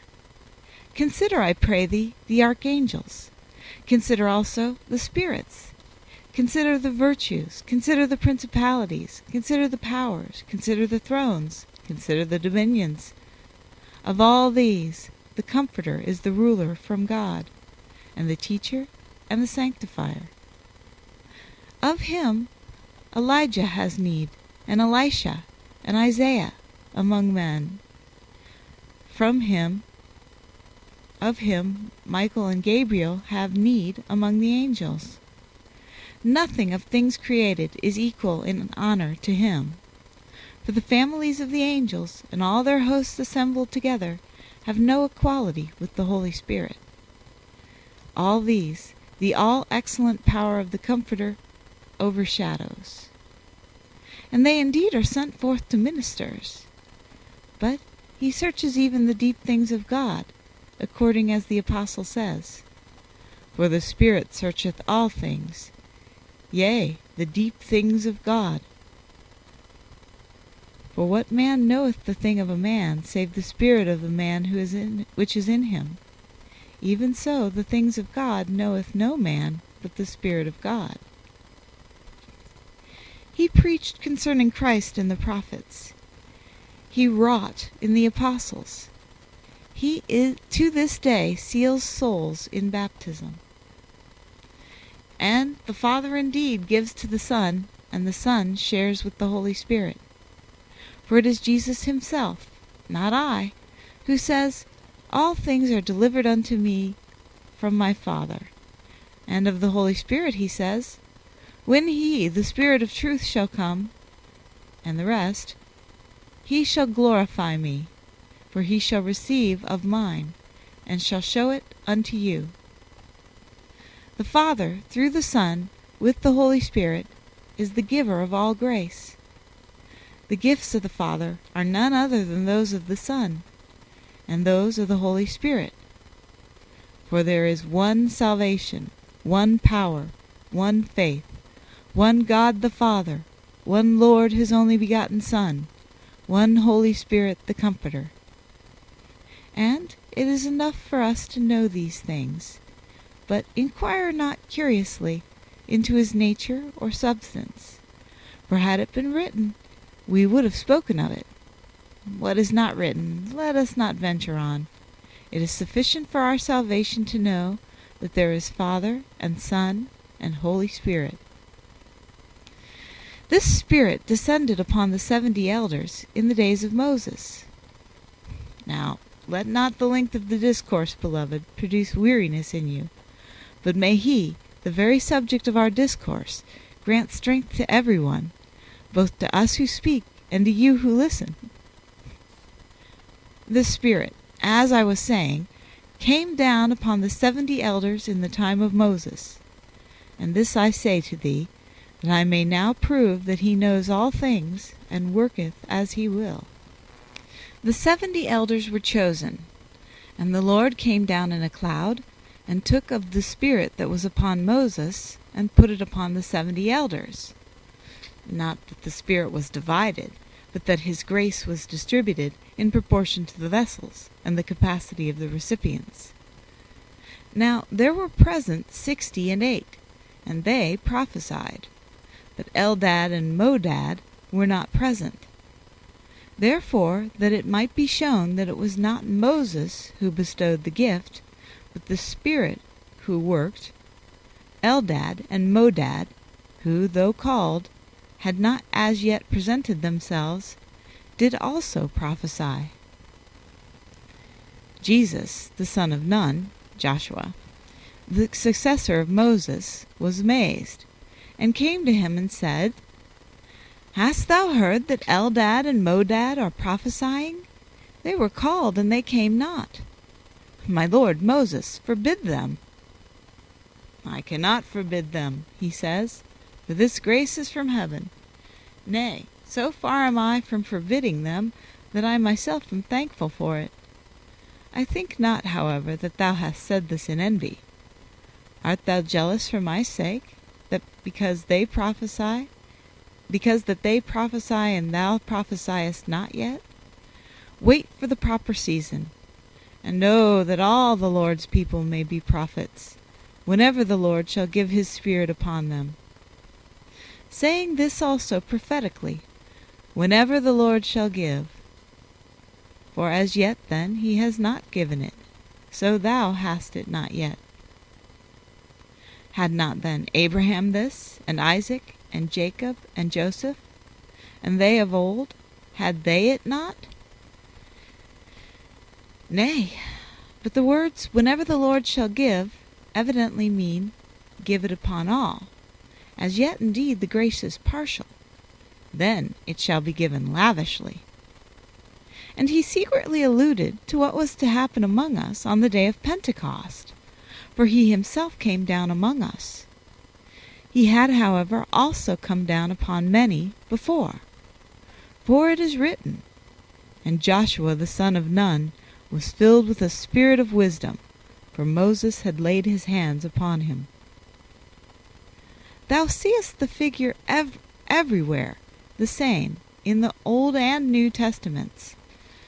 In the days of Moses, the Spirit was given by laying on of hands, and by laying on of hands, Peter also gives the Spirit. And on thee also, who art about to be baptized, shall his grace come. Yet in what manner I say not, for I shall not anticipate the proper season.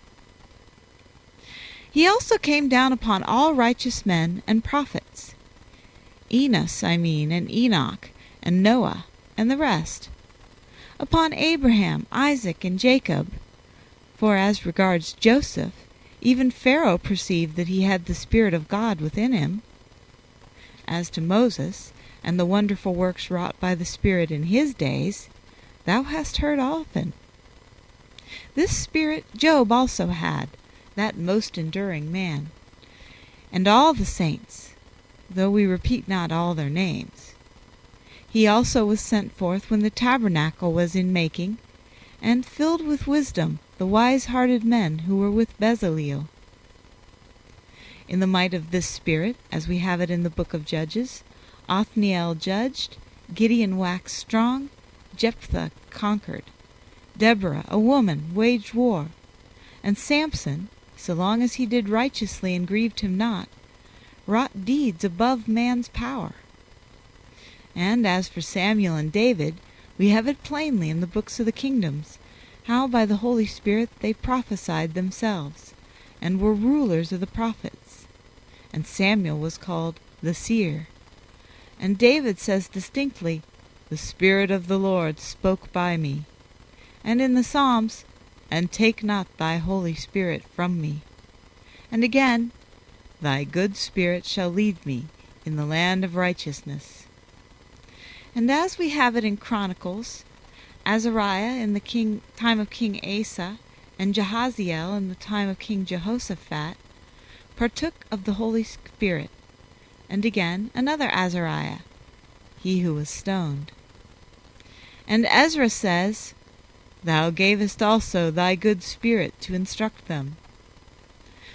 But as touching Elijah who was taken up, and Elisha, those inspired and wonder-working men, it is manifest, without our saying so, that they were full of the Holy Spirit. And further, if a man peruse all the books of the prophets, both of the 12 and of the others, he will find many testimonies concerning the Holy Spirit, as when Micah says in the person of God, "Surely I will perfect power by the Spirit, the Lord." And Joel cries, "And it shall come to pass afterwards, saith God, that I will pour out my Spirit upon all flesh," and the rest. And Haggai, "Because I am with you, saith the Lord of hosts, and my Spirit remains in the midst of you." And in like manner Zechariah, "But receive my words and my statutes, which command by my Spirit, to my servants the prophets." And other passages. Isaiah, too, with his majestic voice, says, "And the Spirit of God shall rest upon him, the Spirit of wisdom and understanding, the Spirit of counsel and might, the Spirit of knowledge and godliness, and the Spirit of the fear of God shall fill him," signifying that the Spirit is one and undivided, but his operations various. So again, "Jacob my servant, I have put my Spirit upon him." And again, "I will pour my Spirit upon thy seed." And again, "And now the Lord Almighty and his Spirit hath sent me." And again, "This is my covenant with them, saith the Lord, my Spirit which is upon thee." And again, "The Spirit of the Lord is upon me, because he hath anointed me," and the rest. And again in his charge against the Jews, "But they rebelled and vexed his Holy Spirit." And, "Where is he that put his Holy Spirit within them?" Also thou hast in Ezekiel, if thou be not now weary of listening, what has already been quoted, "And the Spirit fell upon me and said to me, Speak, thus saith the Lord." But the words "fell upon me" we must understand in a good sense, that is, lovingly, and as Jacob, when he had found Joseph, fell upon his neck. As also in the Gospels, the loving father, on seeing his son who had returned from his wandering, had compassion, and ran and fell on his neck, and kissed him. And again in Ezekiel, And he brought me in a vision by the Spirit of God into Chaldea, to them of the captivity. And other texts thou hast heard before, in what was said about baptism. Then I will sprinkle clean water upon you, and the rest. A new heart also will I give you, and a new spirit will I put within you. And then immediately, and I will put my spirit within you. And again, the hand of the Lord was upon me, and carried me out in the spirit of the Lord. He endued with wisdom the soul of Daniel, that young as he was, he should become a judge of elders. The chaste Susanna was condemned as a wanton. There was none to plead her cause, for who was to deliver her from the rulers? She was led away to death. She was now in the hands of the executioners. But her helper was at hand, the Comforter, the Spirit who sanctifies every rational nature. Come hither to me, he says to Daniel, young though thou be. Convict old men infected with the sins of youth. For it is written, God raised up the Holy Spirit upon a young stripling. And nevertheless, to pass on quickly, by the sentence of Daniel, that chaste lady was saved. We bring this forward as a testimony, but this is not the season for expounding. Nebuchadnezzar also knew that the Holy Spirit was in Daniel, for he says to him, O Belteshazzar, master of the magicians, of whom I know that the Holy Spirit of God is in thee. One thing he said truly, and one falsely, for that he had the Holy Spirit was true, but he was not the master of the magicians, for he was no magician, but was wise through the Holy Spirit. And before this also he interpreted to him the vision of the image, which he who had seen it himself knew not. For he says, Tell me the vision, which I who saw it know not. Thou seest the power of the Holy Spirit. That which they who saw it know not, they who saw it not know and interpret. End of Lecture 16. The Catechetical Lectures of St. Cyril of Jerusalem. Lecture 17. Continuation of the Discourse on the Holy Ghost. 1 Corinthians chapter 12, verse 8. For to one is given by the Spirit the word of wisdom, and to another the word of knowledge, according to the same Spirit. In the preceding lecture, according to our ability, we set before you, our beloved hearers, some small portion of the testimony concerning the Holy Ghost, and on the present occasion we will, if it be God's pleasure, proceed to treat, as far as may be, of those which remain out of the New Testament. And as then, to keep within due limit of your attention, we restrained our eagerness, for there is no satiety to discoursing concerning the Holy Spirit, so now again we must say but a small part of what remains. For now, as well as then, we candidly own that our weakness is overwhelmed by the multitude of things written. Neither today will we use the subtleties of men, for that is unprofitable, but merely call to mind what comes from the divine Scriptures. For this is the safest course, according to the blessed Apostle Paul, who says, Which things also we speak, not in words which man's wisdom teacheth, but which the Holy Spirit teacheth, comparing spiritual things with spiritual. Thus we act like travelers or voyagers, who having one goal to a very long journey, though hastening on with eagerness, yet by reason of human weakness, are wont to touch in their way at divers cities or harbors. Therefore, though our discourses concerning the Holy Spirit are divided, yet he himself is undivided, being one and the same. For as in speaking concerning the Father, at one time we taught how he is the one only cause, and at another how he is called Father or Almighty, and at another, how he is the creator of the universe. And yet the division of the lectures made no division of the faith, in that he, the object of devotion, both was and is one. And again, as in discoursing concerning the only begotten Son of God, we taught at one time concerning his Godhead, and at another concerning his manhood, dividing into many discourses the doctrines concerning our Lord Jesus Christ, yet preaching undivided faith toward him. So now also, though the lectures concerning the Holy Spirit are divided, yet we preach faith undivided towards him. For it is one and the self-same Spirit who divides his gifts to every man severally as he will, himself the while remaining undivided. For the Comforter is not different from the Holy Spirit, but one and the self-same, called by various names, who lives and subsists and speaks and works, and of all rational natures made by God through Christ, both of angels and men, he is the sanctifier of them.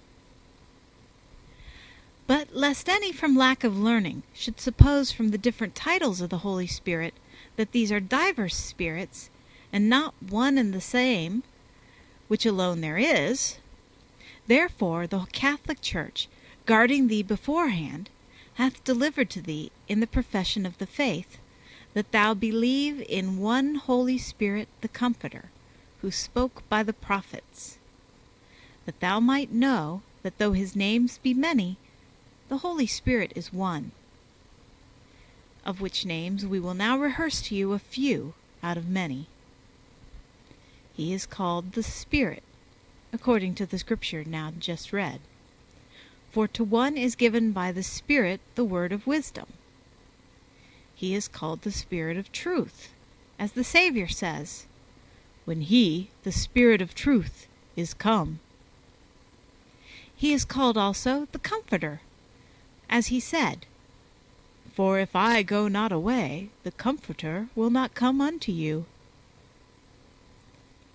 But that he is one and the same, though called by different titles, is shown plainly from the following. For that the Holy Spirit and the Comforter are the same is declared in those words, But the Comforter, which is the Holy Spirit. And that the Comforter is the same as the Spirit of truth is declared when it is said, And I will give you another Comforter, that he may abide with you forever, even the Spirit of truth. And again, But when the Comforter is come, whom I will send unto you from the Father, even the Spirit of truth. And he is called the Spirit of God, according as it is written, And I saw the Spirit of God descending. And again, For as many as are led by the Spirit of God, they are the sons of God. He is called also the Spirit of the Father, as the Saviour says, For it is not ye that speak, but the Spirit of your Father which speaks in you. And again Paul says, For this cause I bow my knees unto the Father, and the rest, that he would grant you to be strengthened by his Spirit. He is also called the Spirit of the Lord, concerning to that which Peter spoke, Why is it that ye have agreed together to tempt the Spirit of the Lord?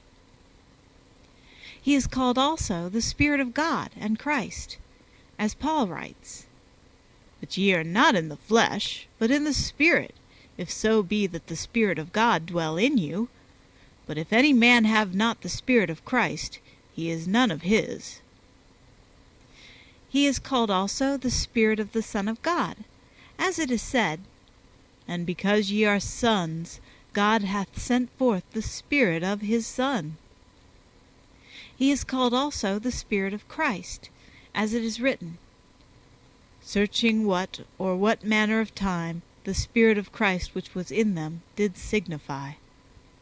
And again, through your prayer and the supply of the Spirit of Jesus Christ. Thou wilt find many other titles of the Holy Spirit besides. Thus he is called the Spirit of holiness, as it is written, according to the Spirit of holiness. He is also called the Spirit of adoption, as Paul says, for ye received not the spirit of bondage again unto fear, but ye received the Spirit of adoption, whereby we cry, Abba, Father. He is also called the Spirit of revelation, as it is written, may he give you the spirit of wisdom and revelation in the knowledge of him.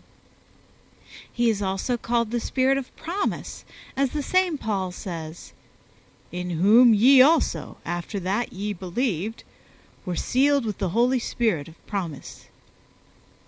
He is also called the Spirit of grace, as when he says again, and hath done despite to the Spirit of grace. And by many other such like titles is he named.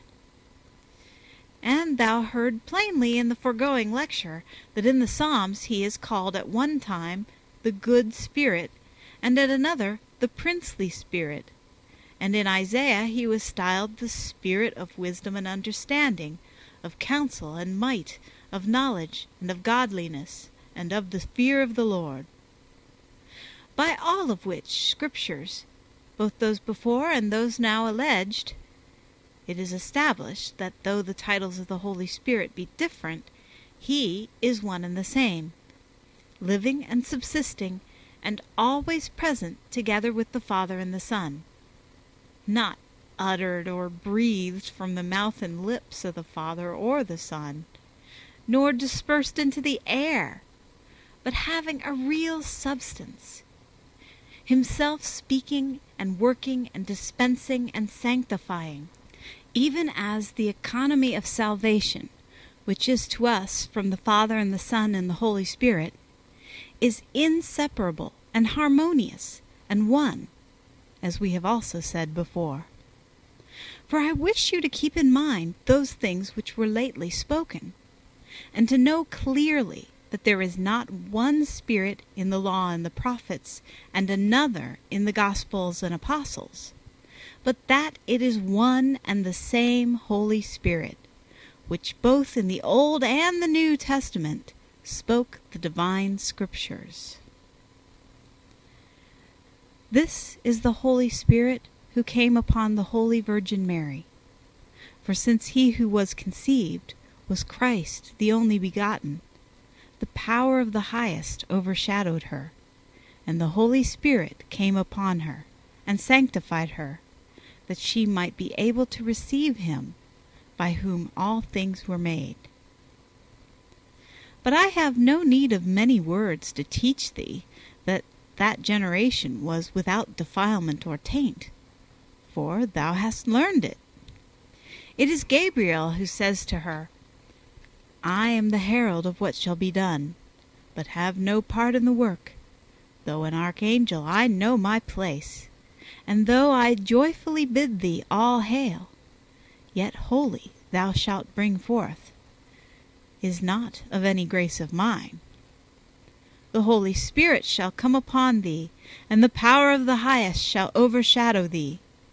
Therefore also that holy thing which shall be born of thee shall be called the Son of God.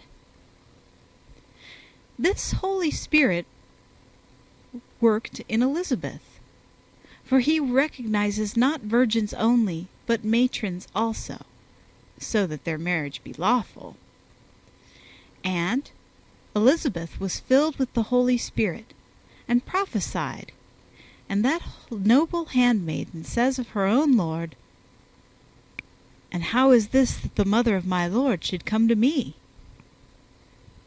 For Elizabeth counted herself blessed. Filled with this Holy Spirit, Zachariah also, the father of John, prophesied, telling how many good things the only begotten should procure, and that John should be his harbinger through baptism. By this Holy Spirit it was also revealed to just Simeon that he should not see death until he had seen the Lord's anointed one. And he received him in his arms, and bore clear testimony in the temple concerning him. And John also, who had been filled with the Holy Spirit from his mother's womb, was for this cause sanctified, that he might baptize the Lord, not giving the Spirit himself, but preaching glad tidings of him who gives the Spirit. For he says, I indeed baptize you with water unto repentance, but he that comes after me, and the rest, he shall baptize you with the Holy Spirit and with fire. But why with fire? Because the descent of the Holy Spirit was in fiery tongues, concerning which the Lord says joyfully, I am come to send fire on the earth. And what will I, if it be already kindled? This Holy Spirit came down when the Lord was baptized, that the dignity of him who was baptized might not be hidden. As John says, But he which sent me to baptize with water, the same said unto me, Upon whomsoever thou shalt see the Spirit descending and remaining upon him, the same is he who baptizes with the Holy Spirit. But see what the Gospel says. The heavens were opened. They were opened because of the dignity of him who descended.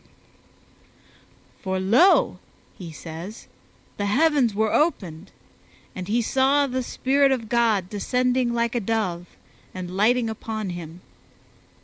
That is, with voluntary motion in his descent. For it was fit, as some have interpreted, that the primacy and first fruits of the Holy Spirit promised to the baptized should be conferred upon the manhood of the Savior, who is the giver of such grace. But perhaps he came down in the form of a dove, as some say, to exhibit a figure of that dove who is pure and innocent and undefiled, and also helps the prayers for the children she has begotten, and for forgiveness of sin, even as it was emblematically foretold that Christ should be thus manifested in the appearance of his eyes. For in the Canticles she cries concerning the bridegroom and says, Thine eyes are as doves by the rivers of water. Of this dove, the dove of Noah, according to some, was in part a figure. For as in his time, by means of wood and water, there came salvation to themselves, and the beginning of a new generation, and the dove returned to him towards evening with an olive branch. Thus, they say, the Holy Spirit also descended upon the true Noah, the author of the second birth, who draws together into one the wills of all nations, of whom the various dispositions of the animals in the ark were a figure.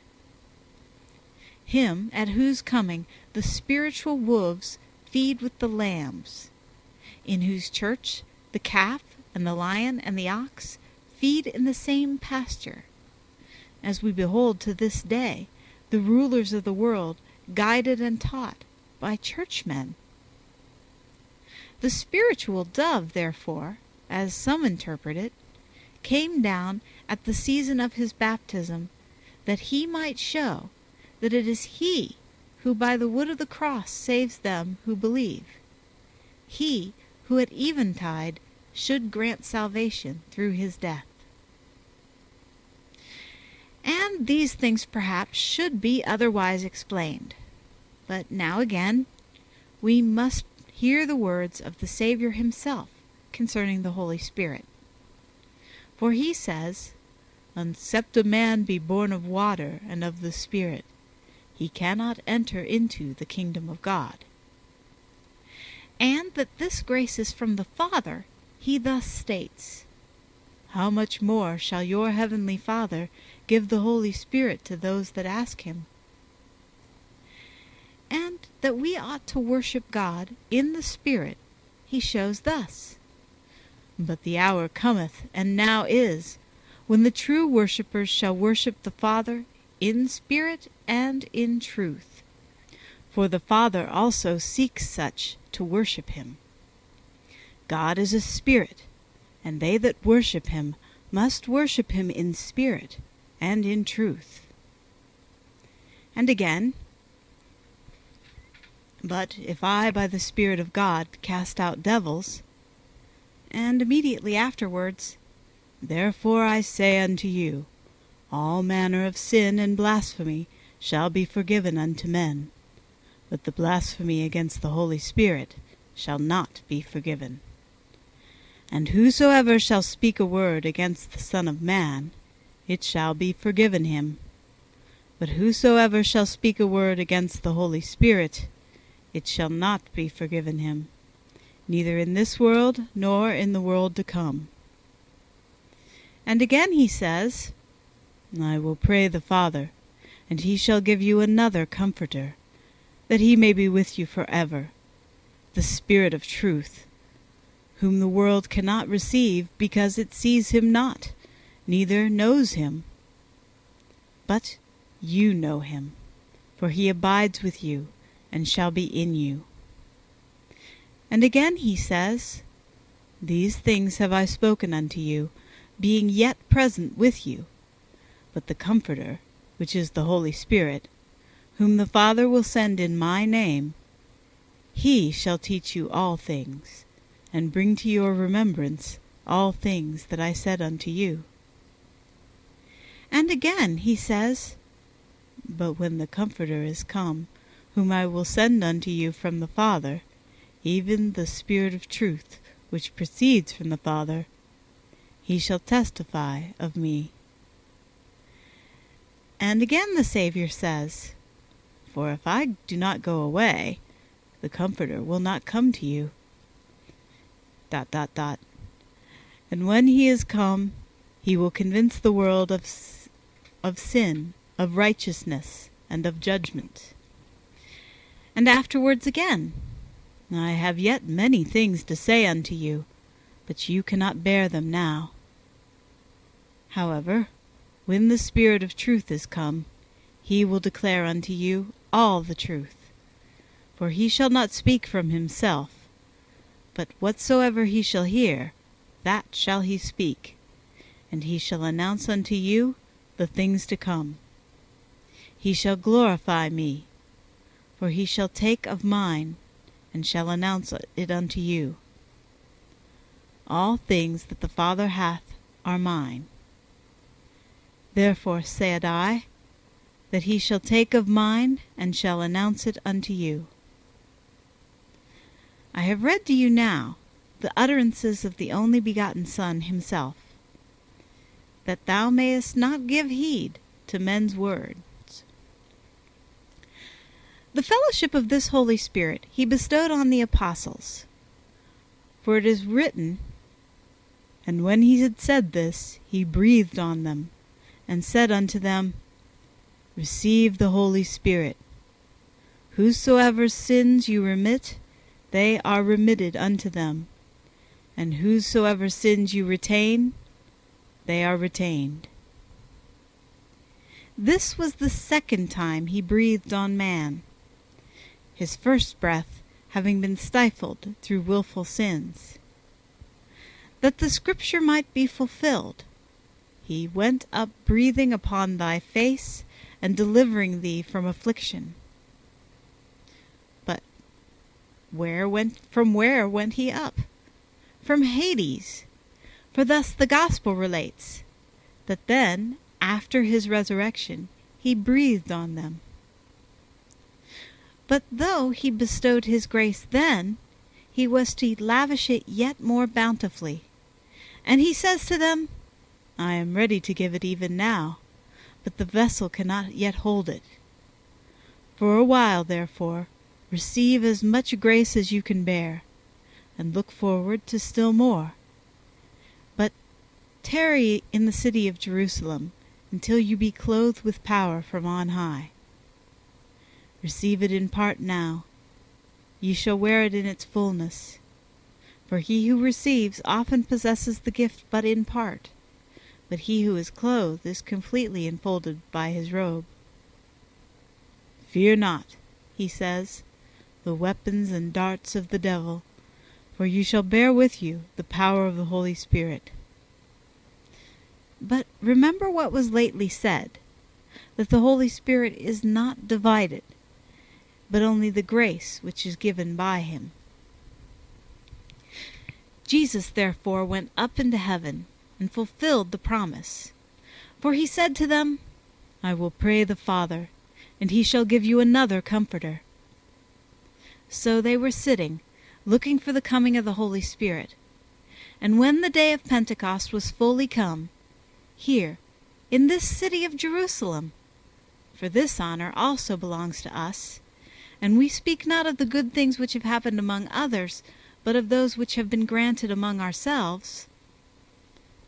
On the day of Pentecost, I say, they were sitting, and the Comforter came down from heaven, the guardian and the sanctifier of the church, the ruler of souls, the pilot of the tempest-tossed, who leads the wanderers to the light, and presides over the combatants, and crowns the victors. But he came down to clothe the apostles with power, and to baptize them. For the Lord says, You shall be baptized with the Holy Spirit not many days from now. This grace was not in part, but his power was in full perfection. For as he who plunges into the water and is baptized is encompassed on all sides by the waters, so were they also baptized completely in the Holy Spirit, or by the Holy Spirit. The water, however, flows around the outside only, but the Spirit baptizes also the soul within, and that completely. And why do you wonder? Take an example from matter, poor indeed and common, yet useful for the simpler sort. If the fire, passing in through the mass of the iron, makes the whole of it fire, so that what was cold becomes burning, and what was black is made bright red hot, if fire, which is a body, thus penetrates and works without hindrance in iron, which is also a body, why do you wonder that the Holy Spirit can enter into the very inmost recesses of the soul? And, lest men should be ignorant of the greatness of the mighty gift coming down to them, there sounded as it were a heavenly trumpet. For suddenly there came from heaven a sound as of the rushing of a mighty wind, signifying the presence of him who was to grant power unto men to seize with violence the kingdom of God, that both their eyes might see the tongues of fire, and their ears hear the sound. And it filled all the house where they were sitting, for the house became the vessel of the spiritual water. As the disciples sat within, the whole house was filled. Thus they were entirely baptized, according to the promise, and invested soul and body with a divine garment of salvation. And there appeared unto them cloven tongues as of fire, and it sat upon each of them, and they were all filled with the Holy Spirit. They partook of fire, not of burning, but of saving fire, of fire which consumes the thorns of sins, but gives luster to the soul. This is now coming upon you also, and that to strip away and consume your sins, which are like thorns, and to brighten yet more that precious possession of your souls, and to give you grace, for he gave it then to the apostles, And he sat upon them in the form of tongues of fire, that they might crown themselves with new and spiritual diadems by fiery tongues upon their heads. A fiery sword barred of old the gates of paradise. A fiery tongue, which brought salvation, restored the gift. And they began to speak with other tongues, as the Spirit gave them utterance. The Galilean, Peter or Andrew, spoke Persian or Median. John and the rest of the apostles spoke every tongue to those of Gentile extraction. For not in our time have multitudes of strangers first begun to assemble here from all quarters, but they have done so since that time. What teacher can be found so great as to teach men all at once things which they have not learned? So many years are they in learning by grammar and other arts to speak only Greek well, nor yet do all speak this equally well. The rhetorician perhaps succeeds in speaking well, and the grammarian sometimes not well, and the skilful grammarian is ignorant of the subjects of philosophy. But the Holy Spirit taught them many languages at once, languages which in all their life they never knew. This is in truth vast wisdom. This is power divine. What a contrast of their long ignorance in time past to their sudden, complete, and varied, and unaccustomed, exercise of these languages! The multitude of the hearers was confounded. It was a second confusion in the room of that first evil one at Babylon. For in that confusion of tongues there was division of purpose, because their thought was at enmity with God. But here minds were restored and united, because the object of interest was godly. The means of falling were the means of recovery. Wherefore they marveled, saying, "How do we hear them speaking?" No marvel if you be ignorant, for even Nicodemus was ignorant of the coming of the Spirit. And to him it was said, "The Spirit breathes where it lists, and thou hearest the voice thereof, but cannot tell from where it comes, and where it will go." But if, even though I hear his voice, I know not from where he comes, how can I explain what he is himself in substance? But others mocking said, "They are full of new wine." And they spoke truly, though in mockery. For in truth the wine was new, even the grace of the New Testament. But this new wine was from a spiritual vine, which had oftentimes before this borne fruit in prophets, and had budded in the New Testament. For as in things sensible the vine ever remains the same, but bears new fruits in its seasons, so also the selfsame Spirit, continuing what he is, as he had often worked in prophets, now manifested a new and marvelous work. For though his grace had come before to the fathers also, yet here it came exuberantly. For formerly men only partook of the Holy Spirit, but now they were baptized completely. But Peter, who had the Holy Spirit, and who knew what he possessed, says, "Men of Israel, you who preach Joel but know not the things which are written, these men are not drunken as you suppose. Drunk they are, not however as you suppose, but according to that which is written. They shall be drunk with the fatness of thy house, and they shall make them drink of the torrents of thy pleasure." They are drunk with a sober drunkenness, deadly to sin and life-giving to the heart, a drunkenness contrary to that of the body, For this last causes forgetfulness even of what was known, but this drunkenness bestows the knowledge even of what is not known. They are drunk, for they have drunk the wine of the spiritual vine, which says, I am the vine, and you are the branches. But if you are not persuaded by me, understand what I tell you from the very time of the day. For it is the 3rd hour of the day. For he who, as Mark relates, was crucified at the 3rd hour, now at the 3rd hour sent down his grace. For his grace is not other than the Spirit's grace. But he who was then crucified, who also gave the promise, made good that which he promised. And if ye would receive a testimony also, listen, he says, but this is that which was spoken by the prophet Joel. And it shall come to pass after this, saith God, I will pour forth of my Spirit.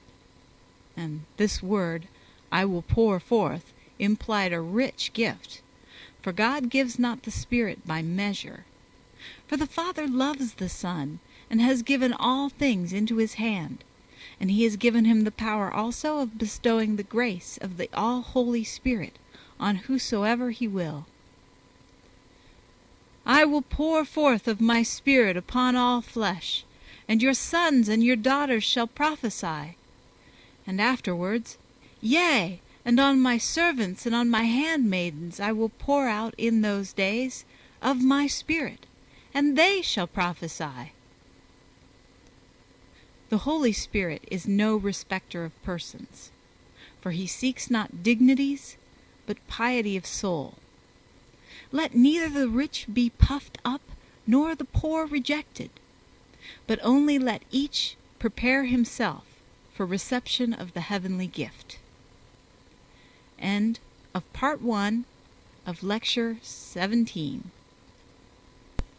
The Catechetical Lectures by St. Cyril of Jerusalem. Lecture 17, Part 2. We have said much today, and perchance you are weary of listening. Yet more still remains. And in truth, for the doctrine of the Holy Spirit, there were need of a 3rd lecture, and of many besides. But we must have your indulgence on both points. For as the holy festival of Easter is now at hand, we have this day lengthened our discourse. And yet we had not room to bring before you all the testimonies from the New Testament which we should. For many passages are still to come from the Acts of the Apostles, in which the grace of the Holy Spirit worked mightily in Peter and in all of the apostles together. Many also from the Catholic epistles and the 14 epistles of Paul. Out of all of which we will now endeavor to gather a few, like flowers from a large meadow, merely by way of remembrance. For in the power of the Holy Spirit, by the will of Father and Son, Peter stood with the 11, and lifting up his voice, according to the texts, lift up thy voice with strength, thou that bringest good news to Jerusalem, captured in the spiritual net of his words about 3,000 souls. So great was the grace which worked in all the apostles together, that out of the crowd that crucified Christ, this great number of Jews believed, and were baptized in the name of Christ, and continued steadfastly in the apostles' doctrine and in the prayers. And again, in the same power of the Holy Spirit, Peter and John went up to the temple at the hour of prayer, which was the 9th hour. And in the name of Jesus they healed the man at the Beautiful Gate, who had been lame from his mother's womb for 40 years, that it might be fulfilled what was spoken, Then shall the lame man leap like a stag. And thus, as they captured in the spiritual net of their doctrine 5,000 believers at once, so they confuted the misguided rulers of the people and the chief priests, and that not through their own wisdom, for they were unlearned and ignorant men, but through the mighty power of the Holy Spirit. For it is written, Then Peter, filled with the Holy Spirit, said to them, So great also was the grace of the Holy Spirit, which worked by means of the 12 apostles in them who believed, that they were of one heart and of one soul, and their enjoyment of their goods was in common, the possessors piously offering the prices of their possessions, and no one among them wanting for anything. While Ananias and Sapphira, who attempted to lie to the Holy Spirit, underwent their befitting punishment. And by the hands of the apostles were many signs and wonders worked among the people. And so great was the spiritual grace shed around the apostles, that gentle as they were the objects of dread. For of the rest no man dared join himself to them, but the people magnified them. And multitudes were added of those who believed in the Lord, both of men and women. And the streets were filled with the sick on their beds and couches, that as Peter passed by, at least his shadow might overshadow some of them. And the multitude also of the cities round about came to this holy Jerusalem, bringing sick people, and those who were vexed with unclean spirits. And they were healed, every one, in this power of the Holy Spirit. Again, after the 12 apostles had been cast into prison by the chief priests for preaching Christ, and had been marvelously delivered from it at night by an angel, and were brought before them in the judgment hall from the temple, they fearlessly rebuked them in their discourse to them concerning Christ, and added to this, that God has also given his Holy Spirit to those who obey him. And when they had been scourged, they went their way rejoicing, and did not stop teaching and preaching Jesus as the Christ, the Anointed One. And it was not in the 12 apostles only that the grace of the Holy Spirit worked, but also in the firstborn children of this once barren church. I mean the 7 deacons, for these also were chosen, as it is written, being full of the Holy Spirit and of wisdom, of whom Stephen, rightly so named Crown, the firstfruits of the martyrs, a man full of faith and of the Holy Spirit, who wrought great wonders and miracles among the people, and vanquished those who disputed with him, for they were not able to resist the wisdom and the Spirit by which he spoke. But when he was maliciously accused and brought to the judgment hall, he was radiant with angelic brightness.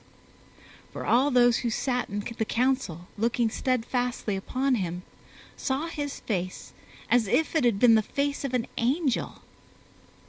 And having by his wise defense confuted the Jews, those stiff-necked men, uncircumcised in heart and ears, ever resisting the Holy Spirit, he beheld the heavens opened, and saw the Son of Man standing on the right hand of God.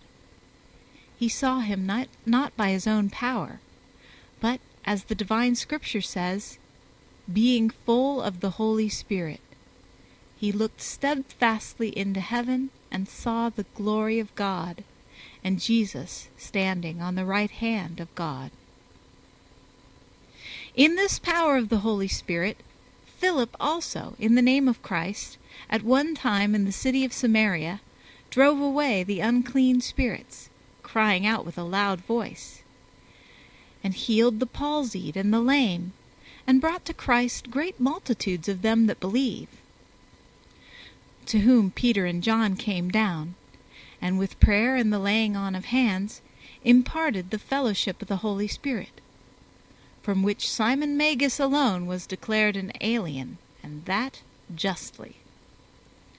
And at another time Philip was called by the angel of the Lord in the road, for the sake of that most godly Ethiopian, the eunuch, and heard distinctly the Spirit himself saying, Go near, and join thyself to this chariot. he instructed the eunuch, and baptized him, and so having sent into Ethiopia a herald of Christ, according as it is written, Ethiopia shall soon stretch out her hand unto God, he was caught away by the angel, and preached the gospel in the cities in succession. With this Holy Spirit Paul also had been filled after his calling by our Lord Jesus Christ. Let godly Ananias come as a witness to what we say. He who in Damascus said to him, The Lord, even Jesus, who appeared to thee in the road which thou came, hath sent me, that thou may receive thy sight, and be filled with the Holy Spirit. And straightway the Spirit's mighty working changed the blindness of Paul's eyes into newness of sight, and having granted his seal unto his soul, made him a chosen vessel to bear the name of the Lord, who had appeared to him before kings and the children of Israel, and rendered the former persecutor an ambassador and good servant, one who from Jerusalem and even unto Illyricum fully preached the gospel, and instructed even imperial Rome, and carried the earnestness of his preaching as far as Spain, undergoing conflicts innumerable, and performing signs and wonders. Of him, for the present, enough. In the power of the same Holy Spirit, Peter also, the chief of the apostles and the bearer of the keys of the kingdom of heaven, healed Aeneas the paralytic in the name of Christ at Lydda, which is now Diospolis, and at Joppa raised from the dead Tabitha, rich in good works. And being on the housetop in a trance, he saw heaven opened, and by means of the vessel let down, as it were, a sheet full of beasts of every shape and sort. He learnt plainly to call no man common or unclean, though he should be of the Greeks. And when he was sent for by Cornelius, he heard clearly the Holy Spirit himself saying, Behold, men seek thee, but get up and get thee down, and go with them, nothing doubting, for I have sent them. And that it might be plainly shown that those of the Gentiles also who believe are made partakers of the grace of the Holy Spirit, when Peter was come to Caesarea, and was teaching the things concerning Christ, the Scripture says concerning Cornelius and them who were with him, While Peter yet spoke these words, the Holy Spirit fell on all of them who heard the word, so that those of the circumcision also, who came with Peter, were astonished. And when they understood, it said that on the Gentiles also was poured out the gift of the Holy Spirit. And in Antioch also, a most renowned city of Syria, when the preaching of Christ took effect, Barnabas was sent from here as far as Antioch to help with the good work, being a good man and full of the Holy Spirit and of faith, who, seeing a great harvest of believers in Christ, brought Paul from Tarsus to Antioch as his fellow combatant. And when crowds had been instructed by them and assembled in the church, it came to pass that the disciples were called Christians first in Antioch, the Holy Spirit, methinks, bestowing on the believers that new name which had been promised before by the Lord. And the grace of the Spirit being shed forth by God more abundantly in Antioch, there were there prophets and teachers, of whom Agabus was one. And as they ministered to the Lord and fasted, the Holy Spirit said, Separate me Barnabas and Saul for the work whereunto I have called them. And after hands had been laid on them, they were sent forth by the Holy Spirit. Now it is manifest that the Spirit which speaks and sends is a living Spirit, subsisting and operating, as we have said. This Holy Spirit, who in unison with Father and Son has established the new covenant in the Church Catholic, has set us free from the burdens of the law grievous to be borne. Those, I mean, concerning things common and unclean, and meats, and Sabbaths, and new moons, and circumcision, and sprinklings, and sacrifices, which were given for a season, and had a shadow of the good things to come, but which, when the truth had come, were rightly withdrawn. For when Paul and Barnabas were sent to the apostles, because of the question moved at Antioch by those who said that it was necessary to be circumcised and to keep the customs of Moses, the apostles who were here at Jerusalem, by a written injunction, set free the whole world from all the legal and typical observances. Yet they attributed not to themselves the full authority in so great a matter, but send an injunction in writing, and acknowledge this. For it hath seemed good to the Holy Spirit and to us, to lay upon you no greater burden than these necessary things, that you abstain from things sacrificed to idols, and from blood, and from things strangled, and from fornication. Showing evidently by what they wrote, that though the writing was by the hands of human apostles, yet the decree is universal from the Holy Spirit, which decree Paul and Barnabas took and confirmed to all the world. And now, having proceeded so far in my discourse, I ask indulgence from your love, or rather from the Spirit who dwelt in Paul, if I should not be able to rehearse everything, by reason of my own weakness and your weariness who listen. For when shall I, in terms worthy of himself, declare the marvelous deeds wrought by the operation of the Holy Spirit in the name of Christ? Those worked in Cyprus upon Elymas the sorcerer, and in Lystra at the healing of the cripple, and in Cilicia and Phrygia and Galatia and Mysia and Macedonia. Or those at Philippi, the preaching, I mean, and the driving out of the spirit of divination in the name of Christ, and the salvation by baptism of the jailer with his whole house at night after the earthquake. Or the events at Thessalonica, and the address at Areopagus in the midst of the Athenians, or the instructions at Corinth and in all Achaia.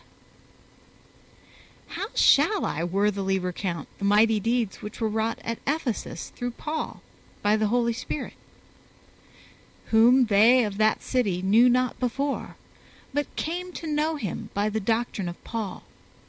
And when Paul had laid his hands on them, and the Holy Spirit had come upon them, they spoke with tongues and prophesied. And so great of spiritual grace was upon him, that not only his touch wrought cures, but even the handkerchiefs and napkins brought from his body healed diseases and scared away the evil spirits. And at last, those also who practiced curious arts brought their books together and burned them before all men. I pass by the work wrought at Troas on Eutychus, who being borne down by his sleep, fell down from the third loft, and was taken up dead, yet was saved alive by Paul. I also pass by the prophecies addressed by the elders to the elders of Ephesus, whom he called to him in Miletus, to whom he openly said that the Holy Spirit witnesseth in every city, saying, and the rest. For by saying in every city, Paul made manifest that the marvelous works done by him in each city were from the operative power of the Holy Spirit, by the will of God, and in the name of Christ, who spoke in him. By the power of this Holy Spirit, the same Paul was hastening to this holy city Jerusalem, and this, though Agabus by the Spirit foretold what should befall him. And yet he spoke to the people with confidence, declaring the things concerning Christ. And when brought to Caesarea, and set among tribunals of justice, at one time before Felix, and at another before Festus the governor and King Agrippa, Paul obtained of the Holy Spirit grace so great and so triumphant in wisdom, that at last Agrippa himself, the king of the Jews, said, Almost thou persuadest me to be a Christian." This Holy Spirit granted to Paul, when he was in the island of Melita also, to receive no harm when bitten by the viper, and to effect divers cures on the diseased. This Holy Spirit guided him, the persecutor of old, as a herald of Christ, even as far as imperial Rome, and there he persuaded many of the Jews to believe in Christ. And to those who gainsaid, he said plainly, "Well spoke the Holy Spirit by Isaiah the prophet, saying unto your fathers," and the rest. And that Paul was full of the Holy Spirit, and all his fellow apostles, and they who after them believed in Father, Son, and Holy Spirit, hear from himself, as he writes plainly in his epistles. "And my speech," he says, "and my preaching was not in persuasive words of man's wisdom, but in demonstration of the Spirit and of power." And again, "But he who sealed us for this very purpose is God, who gave us the earnest of the Spirit." And again, "He that raised up Jesus from the dead shall also quicken your mortal bodies by his Spirit which dwells in you." And again, writing to Timothy, "That good thing which was committed to thee, guard through the Holy Spirit which was given to us." And that the Holy Spirit subsists and lives and speaks and foretells, I have often said in what goes before. And Paul writes it plainly to Timothy. "Now the Spirit speaks expressly, that in later times some shall depart from the faith," which we see in the divisions not only of former times, but also of our own. So motley and diversified are the errors of the heretics. And again the same Paul says, "Which in other generations was not made known unto the sons of men, as it is now been revealed unto his holy apostles and prophets in the Spirit." And again, "Why, as says the Holy Spirit." And again, "The Holy Spirit also witnesses to us." And again he calls unto the soldiers of righteousness, saying, "And take the helmet of salvation, and the sword of the Spirit, which is the word of God, with all prayer and supplication." And again, "Be not drunk with wine, wherein is excess, but be filled with the Spirit, speaking to yourselves in psalms and hymns and spiritual songs." And again, "The grace of the Lord Jesus, and the love of God, and the communion of the Holy Spirit be with you all." By all these proofs, and by more which have been passed over, is the personal and sanctifying and effectual power of the Holy Spirit established for those who can understand. For the time would fail me in my discourse if I wished to quote what yet remains concerning the Holy Spirit from the 14 epistles of Paul, wherein he has taught with such variety, completeness, and reverence. And to the power of the Holy Spirit himself it must belong, to grant to us forgiveness for what we have omitted because the days are few, and upon you the hearers to impress more perfectly the knowledge of what yet remains, while from the frequent reading of the sacred Scriptures those of you who are diligent come to understand these things.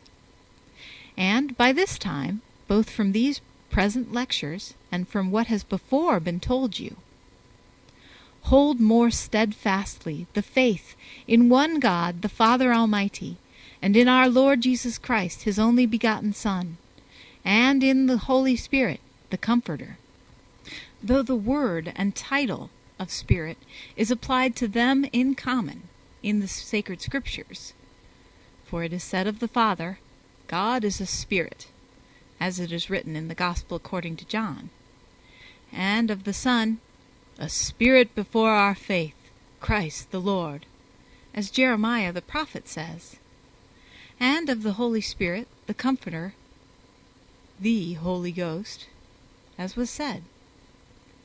Yet the arrangement of articles in the faith, if religiously understood, disproves the error of Sabellius also.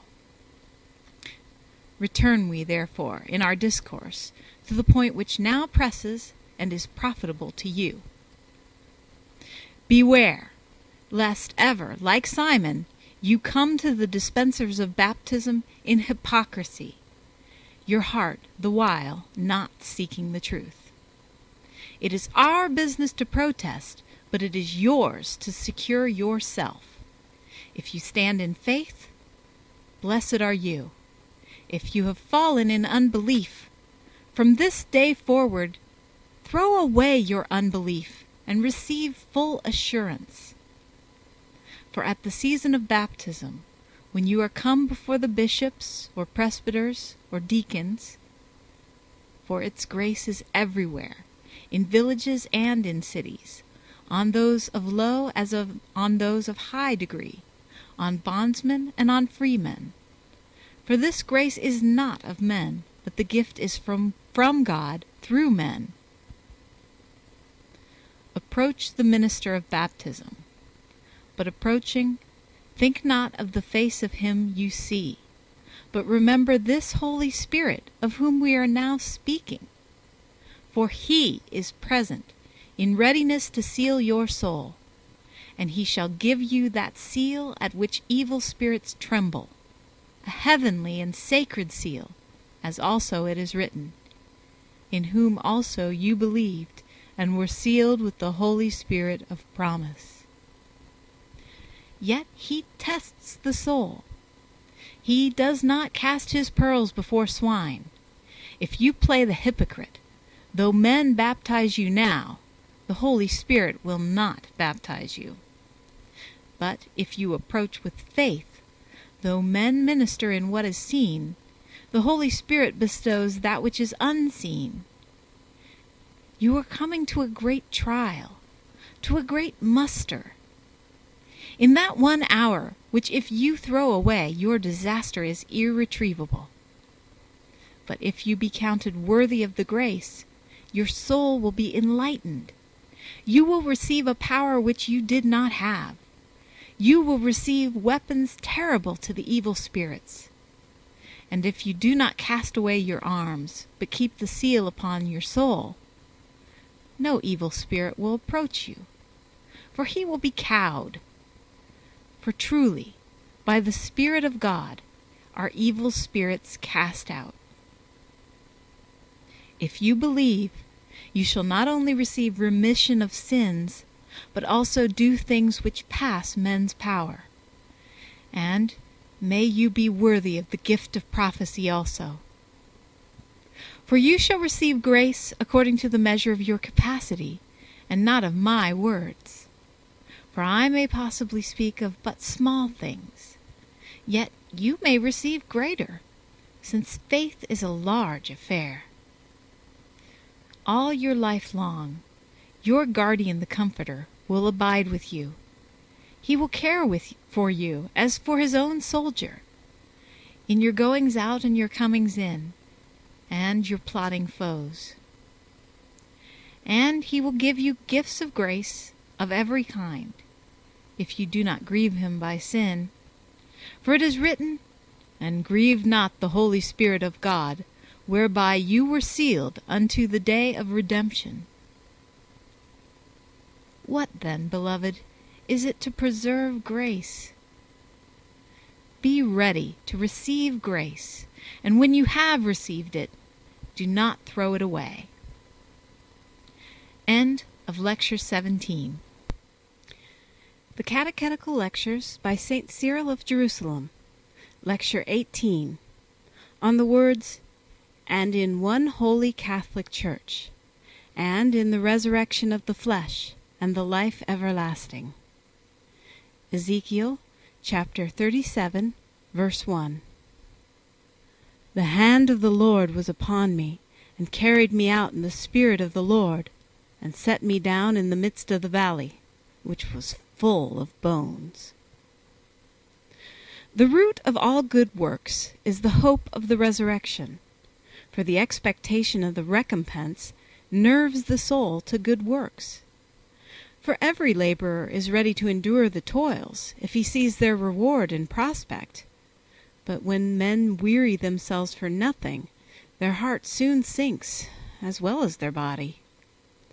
A soldier who expects a prize is ready for war, but no one is forward to die for a king who is indifferent about those who serve underneath him, and bestows no honors on their toils.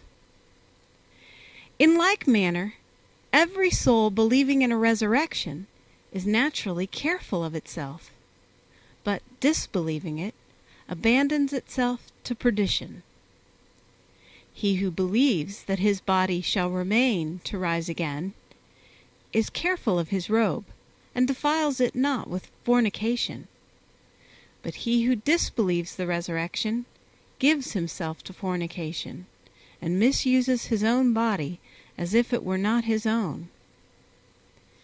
Faith, therefore, in the resurrection of the dead is a great commandment and doctrine of the Holy Catholic Church, great and most necessary, though gainsayed by many, yet surely warranted by the truth. Greeks contradict it, Samaritans disbelieve it, heretics mutilate it.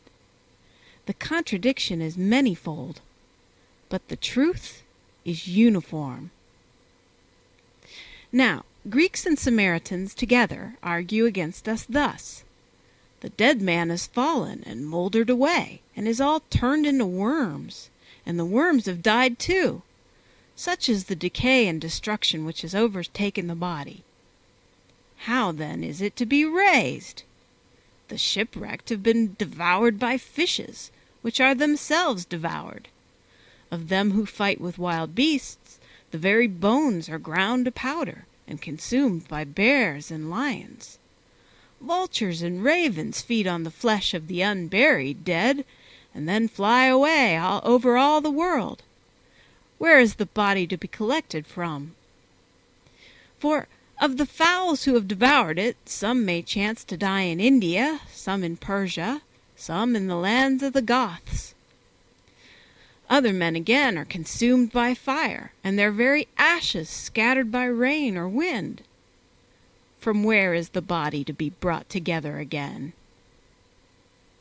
To you, poor little feeble man, India is far from the land of the Goths, and Spain from Persia. But to God, who holds the whole earth in the hollow of his hands, all things are near at hand. Impute not, then, weakness to God from a comparison of thy feebleness, but rather dwell on his power. Does not then the sun, a small work of God, by one glance of his beams give warmth to the whole world? Does the atmosphere which God has made encompass all things in the world? And is God, who is the creator both of the sun and the atmosphere, far away from the world? Imagine a mixture of seeds of different plants. For as thou art weak concerning the faith, the examples which I allege are weak too. And imagine that these different seeds are contained in thy single hand. Is it then to thee, who art a man, a difficult or an easy matter to separate what is in thine hand, and to collect each seed according to its nature, and restore it to its own kind? Can thou, then, separate the things in thy own hand, and cannot God separate the things contained in his hand, and restore them to their proper place? Consider what I say, whether it is not impious to deny it. But further attend, I pray, to the very principle of justice, and come to thine own case. You have different sorts of servants, and some are good, and some are bad. Therefore you honor the good, and smite the bad. And if you are a judge, to the good you award praise, and to the transgressors punishment. Is then justice observed by you, a mortal man, and with God, the ever-changeless King of all, is there no retributive justice? No, to deny it is impious. For consider what I say. Many murderers have died in their beds unpunished. Where then is the righteousness of God? Yes, oftentimes a murderer guilty of 50 murders is beheaded once. Where then shall he suffer punishment for the 49? Unless there is a judgment and a retribution after this world, you charge God with unrighteousness. Marvel not, however, because of the delay of the judgment. No combatant is crowned or disgraced till the contest is over, and no president of the games ever crowns men while still striving. But he waits till all the combatants are finished, that then, deciding between them, he may dispense the prizes and the chaplets. Even this, God also, so long as the strife in this world lasts, comforts the just but partially, but afterwards he renders to them their rewards fully. But if according to you there is no resurrection of the dead, why condemn the robbers of graves? For if the body perishes and there is no resurrection to be hoped for, why does the violator of a tomb undergo punishment? You see that though you deny it with your lips, there yet abides with you an indestructible instinct of the resurrection. Further, does a tree after it has been cut down blossom again? And shall man, after being cut down, blossom no more? And does the corn sown and reaped remain for the threshing floor? And shall man, when reaped from this world, not remain for the threshing? And do shoots of vine or other trees, when clean cut off and transplanted, come to life and bear fruit? And shall man, for whose sake all these exist, fall into the earth and not rise again? Comparing efforts, which is greater? To shape from the beginning a statue which did not exist, or to recast in the same shape that which had fallen? Is God, then, who had created us out of nothing, unable to raise again those who exist and are fallen? But you believe not what is written of the resurrection, being a Greek.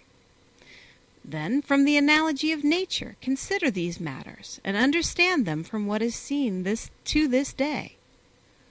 Wheat, maybe, or some other kind of grain, is sown. And when the seed is fallen, it dies and rots, and is henceforth useless for food. But that which has rotted springs up in verdure, and though small when sown, springs up most beautiful. Now wheat was made for us, for wheat and all seeds were created not for themselves, but for our use. Are then the things which were made for us quickened when they die, and do we, for whom they were made, not rise again after our death? The season is winter, as you see. The trees now stand as if they were dead. For where are the leaves of the fig tree? Where are the clusters of the vine? These, in winter time, are dead, but green in spring. And when the season is come, there is restored to them a quickening, as it were, from a state of death. For God, knowing your unbelief, works a resurrection year by year in these visible things, that beholding what happens to things inanimate, thou may believe concerning things animate and rational. Further, flies and bees are often drowned in water, yet after a while they revive. And species of dormice, after remaining motionless during the winter, are restored in the summer. For to thy slight thoughts, like examples are offered. And shall he who to irrational and despised creatures grants life supernaturally, not bestow it upon us, for whose sake he made them? But the Greeks ask for a resurrection of the dead still manifest, and say that even if these creatures are raised, yet they had not utterly moldered away, and they require to see distinctly some creature rise again after complete decay. God knew men's unbelief and provided for this purpose a bird called a phoenix. This bird, as Clement writes, and as many more relate, being the only one of its kind, arrives in the land of the Egyptians at periods of 500 years, showing forth the resurrection, not in desert places, lest the occurrence of the mystery should remain unknown, but appearing in a notable city, that men might even handle what would otherwise be disbelieved. For it makes itself a coffin of frankincense and myrrh and other spices, and entering into this when its years are fulfilled, it evidently dies and rots away. Then, from the decayed flesh of the dead bird, a worm is engendered, and this worm, when grown large, is transformed into a bird. And do not disbelieve this, for you see the offspring of bees also fashioned thus out of worms. And from eggs which are quite fluid, you have seen wings and bones and sinews of birds issue. Afterwards, the aforesaid phoenix, being fledged and a full-grown phoenix, like the former one, soars up into the air such as it had died, showing forth to men a most evident resurrection of the dead. This phoenix, indeed, is a wondrous bird, yet it is irrational, nor ever sang praise to God. It flies abroad through the sky, but it knows not who is the only begotten Son of God. Has then a resurrection from the dead been given to this irrational creature, which knows not its Maker, and to us, who ascribe glory to God and keep his commandments? Shall there be no resurrection granted? But since the sign of the phoenix is remote and uncommon, and men still disbelieve our resurrection, take again the proof of this from what you see every day. 100 or 200 years ago, we all, speakers and hearers, where were we? Do we not know the groundwork of the substance of our own bodies? Do you not know how from weak and shapeless and simple elements we are engendered, and out of what is simple and weak a living man is formed?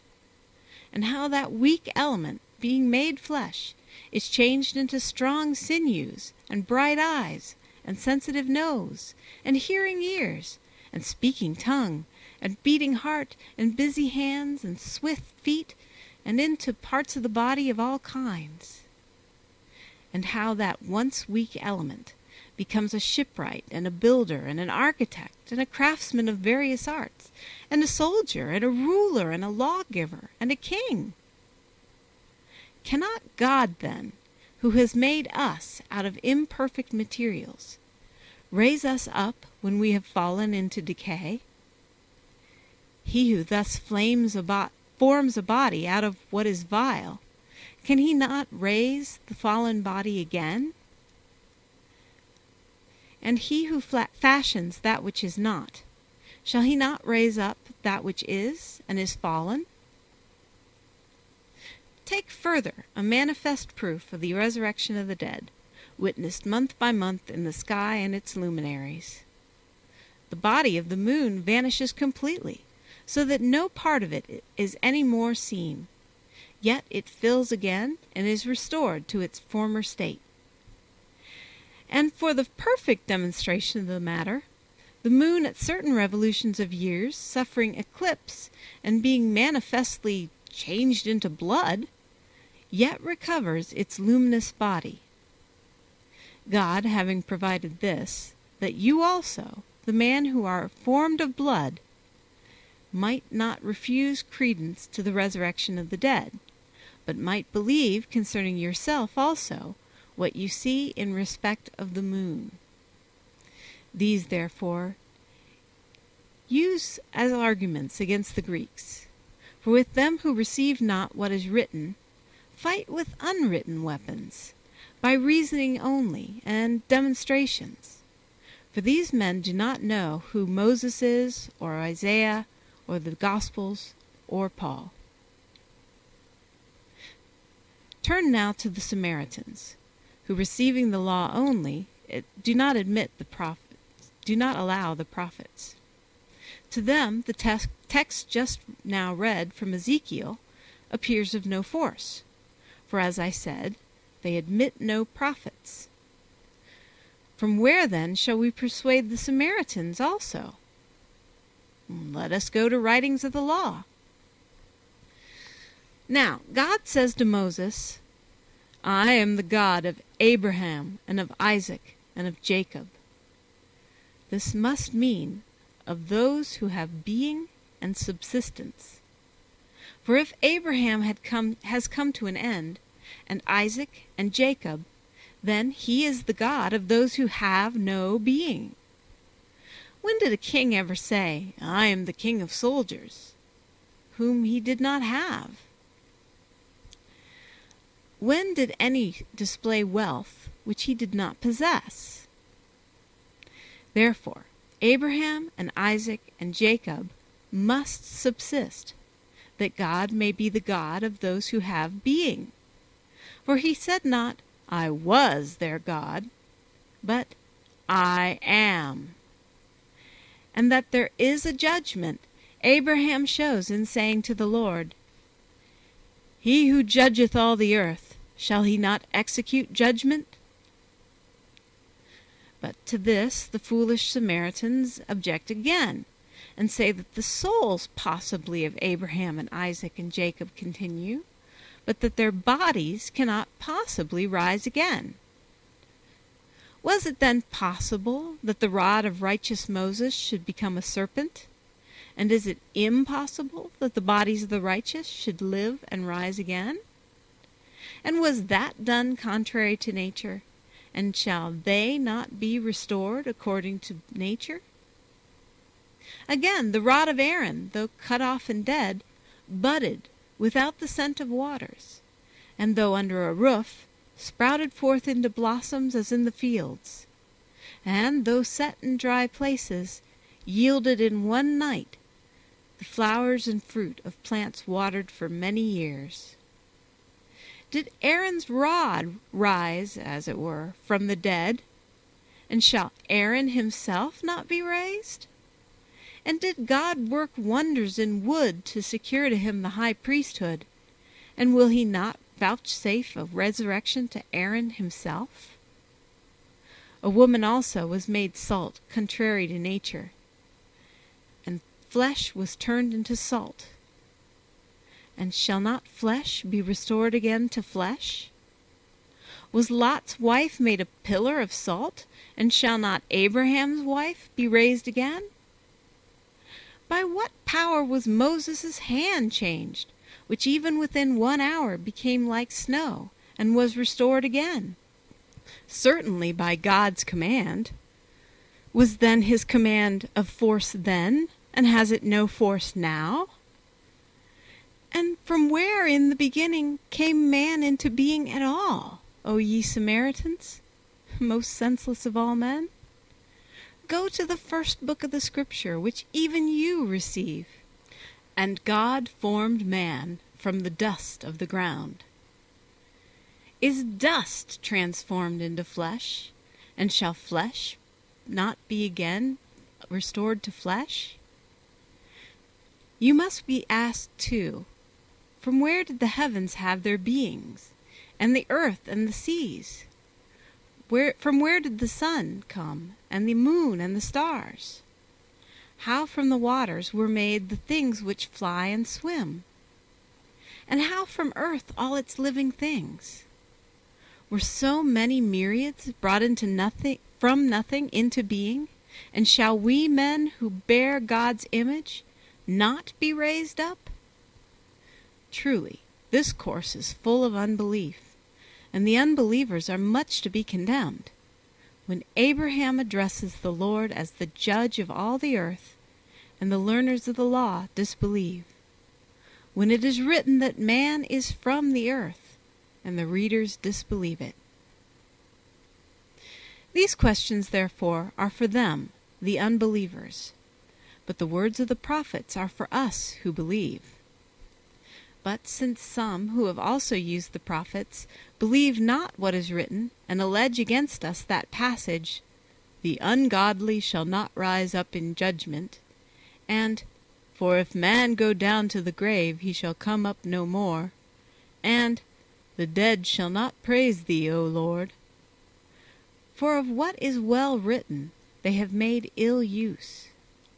It will be well in a cursory manner, and as far as is now possible, to meet them. For if it is said that the ungodly shall not rise up in judgment, this shows that they shall rise, not in judgment, but in condemnation. For God needs not long scrutiny, but close on the resurrection of the ungodly follows also their punishment. And if it is said, "The dead shall not praise thee, O Lord," this shows that since in this life only is the appointed time for repentance and pardon, for which they who enjoy it shall praise the Lord, it remains not after death for them who have died in sins to give praise as the receivers of a blessing, but to bewail themselves. For praise belongs to those who give thanks, but to those who are under the scourge, lamentation. Therefore the just then offer praise, but those who have died in sins have no further season for confession. And respecting that passage, "If a man go down to the grave, he shall come up no more," observe what follows, for it is written, "He shall come up no more, neither shall he return to his own house." For since the whole world shall pass away, and every house be destroyed, how shall he return to his own house, there being henceforth a new and different earth? But they ought to have heard Job saying, "For there is hope of a tree, for if it be cut down, it will sprout again, and the tender branch thereof will not cease. For though the root thereof wax old in the earth, and the stock thereof die in the rocky ground, yet from the scent of water it will bud, and bring forth a crop like a new plant. But man, when he dies, is gone, and when mortal man falls, is he no more?" As if it were remonstrating and reproving, for thus ought we to read the words, "is no more?" with an interrogation. He says, since a tree falls and revives, shall not man, for whom all trees were made, himself revive? And that thou may not suppose that I am forcing the words, read what follows. For after saying by way of question, "When mortal man falls, is he no more?" he says, "For if a man die, he shall live again." And immediately he adds, "I will wait till I be made again." And again elsewhere, "Who shall raise up on the earth my skin, which endures these things?" And Isaiah the prophet says, "The dead men shall rise again, and they that are in the tombs shall awake."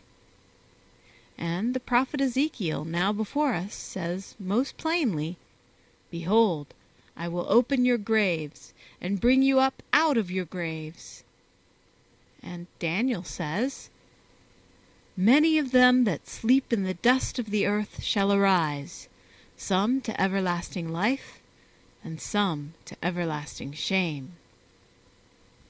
And many scriptures there are which testify to the resurrection of the dead, for there are many other sayings on this matter. But now, by way of remembrance only, we will make a passing mention of the raising of Lazarus on the 4th day, and just allude, because of the shortness of the time, to the widow's son who was also raised. And merely for the sake of reminding you, let me mention the ruler of the synagogue's daughter, and the rending of the rocks, and how there arose many bodies of the saints who slept, their graves having been opened. But specially be it remembered that Christ has been raised from the dead. I speak but in passing of Elijah, and the widow's son which he raised, and of Elisha also, who raised the dead twice, once in his lifetime and once after his death. For when alive, he wrought the resurrection by means of his own soul, but that not the souls only of the just might be honored, but that it might be believed that in the bodies also of the just there lies a power. The corpse which was cast into the sepulchre of Elisha, when it touched the dead body of the prophet, was quickened, and the dead body of the prophet did the work of the soul, and that which was dead and buried gave life to the dead. And though it gave life, yet continued itself among the dead. Why? Lest if Elisha should rise again, the work should be ascribed to his soul alone, and to show that even though the soul is not present, a virtue resides in the bodies of the saints, because of the righteous soul which has for so many years dwelt in it, and used it as its servant. And let us not foolishly disbelieve as though this thing had not happened. For if handkerchiefs and aprons, which are from without, touching the bodies of the diseased, raised up the sick, how much more should the very body of the prophet raise the dead? And with respect to these instances we might say much, rehearsing in detail the marvelous circumstances of each event. But as you have been already wearied both by the superposed fast of the preparation and by the watchings, let what has been cursorily spoken concerning them suffice for a while, these words having been, as it were, sown thinly, that you, receiving the seed like richest ground, may, in bearing fruit, increase them. But be it remembered that the apostles also raised the dead. Peter raised Tabitha in Joppa, and Paul raised Eutychus in Troas, and thus did all the other apostles, even though the wonders wrought by each have not all been written. Further, remember all the sayings in the first epistle to the Corinthians, which Paul wrote against them who said, "How are the dead raised, and with what manner of body do they come?" And how he says, "For if the dead rise not, then is not Christ raised," and how he called them fools who believed not. And remember the whole of his teaching there concerning the resurrection of the dead, and how he wrote to the Thessalonians, "But we would not have you to be ignorant, brethren, concerning them which are asleep, that you sorrow not, even as the rest who have no hope," and all that follows. But chiefly that, "and the dead in Christ shall rise first."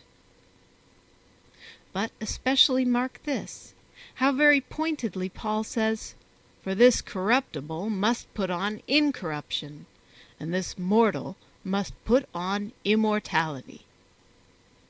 For this body shall be raised, not remaining weak as now, but raised the very same body, though by putting on incorruption it shall be fashioned anew, as iron blending with fire becomes fire, or rather, as he knows how, the Lord who raises us. This body therefore shall be raised, but it shall abide not such as it now is, but an eternal body, no longer needing for its life such nourishment as now, nor stairs for its ascent, for it shall be made spiritual, a marvelous thing, such as we cannot worthily speak of. Then, it is said, shall the righteous shine forth like the sun, and the moon, and the brightness of the firmament. And God, foreknowing men's unbelief, has given to little worms in the summer to dart beams of light from their body, that from what is seen, that which is looked for might be believed. For he who gives in part is able to give the whole also. And he who made a worm radiant with light will much more illuminate a righteous man. We shall be raised, therefore, all with our bodies eternal, but not all with bodies alike. For if a man is righteous, he shall receive a heavenly body, that he may be able worthily to hold converse with angels. But if a man is a sinner, he shall receive an eternal body, fitted to endure the penalties of sins, that he may burn eternally in fire, nor ever be consumed. And righteously will God assign this portion to either company, for we do nothing without the body. We blaspheme with the mouth, and with the mouth we pray. With the body we commit fornication, and with the body we keep chastity. With the hand we rob, and by the hand we bestow alms, and the rest in like manner. Since then the body has been our minister in all things, it shall also share with us in the future the fruits of the past. Therefore, brethren, let us be careful of our bodies, nor misuse them as though not our own. Let us not say like the heretics that this vesture of the body belongs not to us, but let us be careful of it as our own. For we must give account to the Lord of all things done through the body. Do not say, "Nobody can see me." Do not think that there is no witness of the deed. Oftentimes there is no human witness, but he who fashioned us, an unerring witness, abides faithful in heaven, and beholds what you do. And the stains of sin also remain in the body. For as when a wound has gone deep into the body, even if there has been a healing, the scar remains, so sin wounds soul and body, and the marks of its scars remain in all, and they are removed only from those who receive the washing of baptism.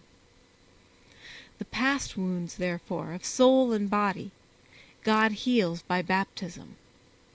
Against future ones, let us one and all jointly guard ourselves, that we may keep this vestment of the body pure, and may not, for practicing fornication and sensual indulgence, or any other sin for a short season, lose the salvation of heaven, but may inherit the eternal kingdom of God, of which may God, of his own grace, deem all of you worthy. Thus much in proof of the resurrection of the dead. End of Part 1 of Lecture 18. The Catechetical Lectures by St. Cyril of Jerusalem. Part 2 of Lecture 18. Before I start, I should say that the Greek word ecclesia, when it wasn't meaning church, meant assembly. But it came from the word ekkalein, which meant called forth, summoned forth. Lecture 18 continues. Thus much in proof of the resurrection of the dead. And now let me again recite to you the profession of the faith, and do you, with all diligence, pronounce it while I speak, and remember it. The faith which we rehearse contains in order the following: and in one baptism of repentance for the remission of sins, and in one holy Catholic Church, and in the resurrection of the flesh, and in eternal life.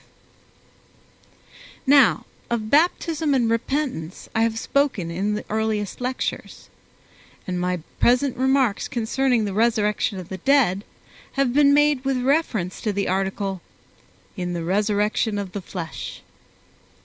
Now then, let me finish what still remains to be said for the article, in one holy Catholic Church, on which, though one might say many things, we will speak but briefly. It is called Catholic, then, because it extends over all the world, from one end of the earth to the other, and because it teaches universally and completely one and all the doctrines which ought to come to men's knowledge, concerning things both visible and invisible, heavenly and earthly, and because it brings into subjection to godliness the whole race of mankind, governors and governed, learned and unlearned, and because it universally treats and heals the whole class of sins which are committed by soul or body, and possesses in itself every form of virtue which is named, both in deeds and words, and in every kind of spiritual gifts. And it is rightly named Ecclesia, because it calls forth and assembles together all men, according as the Lord says in Leviticus, "And make an assembly for all the congregation at the door of the tabernacle of witness."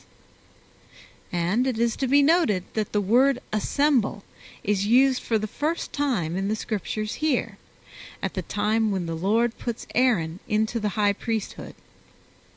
And in Deuteronomy also the Lord says to Moses, "Assemble the people unto me, and let them hear my words, that they may learn to fear me." And he again mentions the name of the church when he says concerning the tables, "And on them were written all the words which the Lord spoke with you in the mountain, out of the midst of the fire, in the day of the assembly," as if he had said more plainly, "In the day in which you were called and gathered together by God." The psalmist also says, "I will give thanks to thee, O Lord, in the great congregation. I will praise thee among the people." Of old the psalmist sang, "Bless ye God in the congregations, even the Lord, ye that are from the fountains of Israel." But after the Jews, for the plots which they made against the Saviour, were cast away from his grace, the Saviour built out of the Gentiles a second holy church, the church of us Christians, concerning which he said to Peter, "And upon this rock I will build my church, and the gates of hell shall not prevail against it." And David, prophesying of both these, said plainly of the first which was rejected, "I have hated the congregation of evildoers." But of the second which is built up, he says in the same psalm, "Lord, I have loved the beauty of thy house." And immediately afterwards, "In the congregations will I bless thee, O Lord."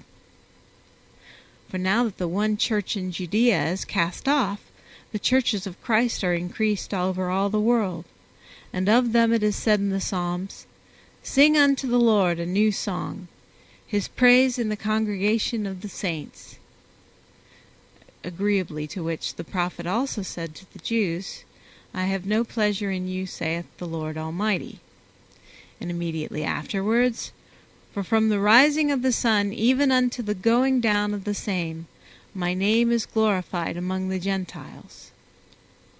Concerning this holy Catholic Church, Paul writes to Timothy, "That thou mayest know how thou ought to behave thyself in the house of God, which is the church of the living God, the pillar and ground of the truth."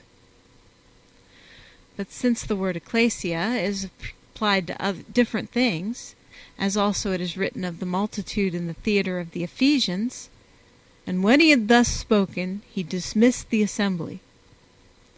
And since one might properly and truly say that there is a church of evildoers, I mean the meetings of the heretics, the Marcionists and Manichees and the rest, for this cause the faith has securely delivered to you now the article, "And in one holy Catholic Church," that you may avoid their wretched meetings, and ever abide with the holy Catholic Church in which you were regenerated. And if ever you are sojourning in cities, do not inquire simply where the Lord's house is, for the other sects of the profane also try to call their own dens houses of the Lord. Nor merely inquire where the church is, but where is the Catholic Church? For this is the peculiar name of this holy church, the mother of us all, which is the spouse of our Lord Jesus Christ, the only begotten Son of God. For it is written, As Christ also loved the church and gave himself for it, and all the rest. And the church is a figure and copy of Jerusalem which is above, which is free, and the mother of us all, which before was barren, but now has many children.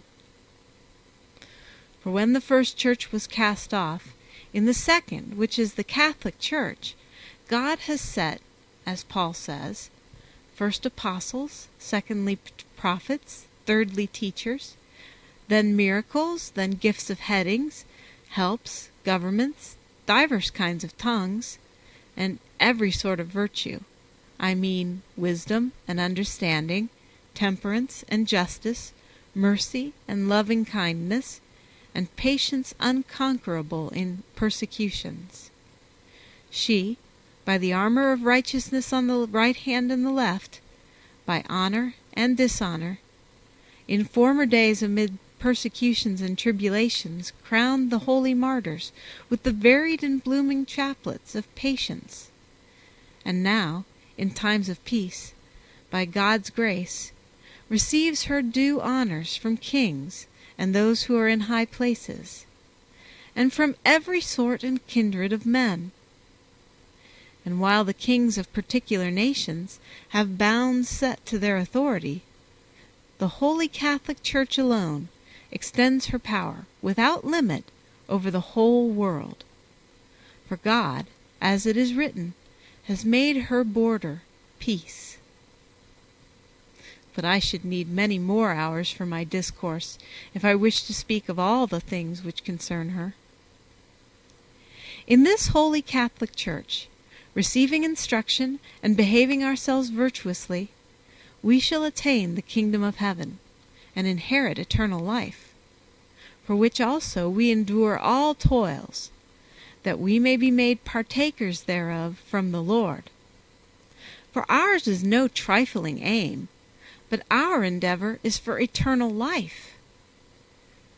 Wherefore, in the profession of the faith, after the words, and in the resurrection of the flesh, that is, of the dead, of which we have discoursed, we are taught to believe also in the life eternal, for which, as Christians, we are striving.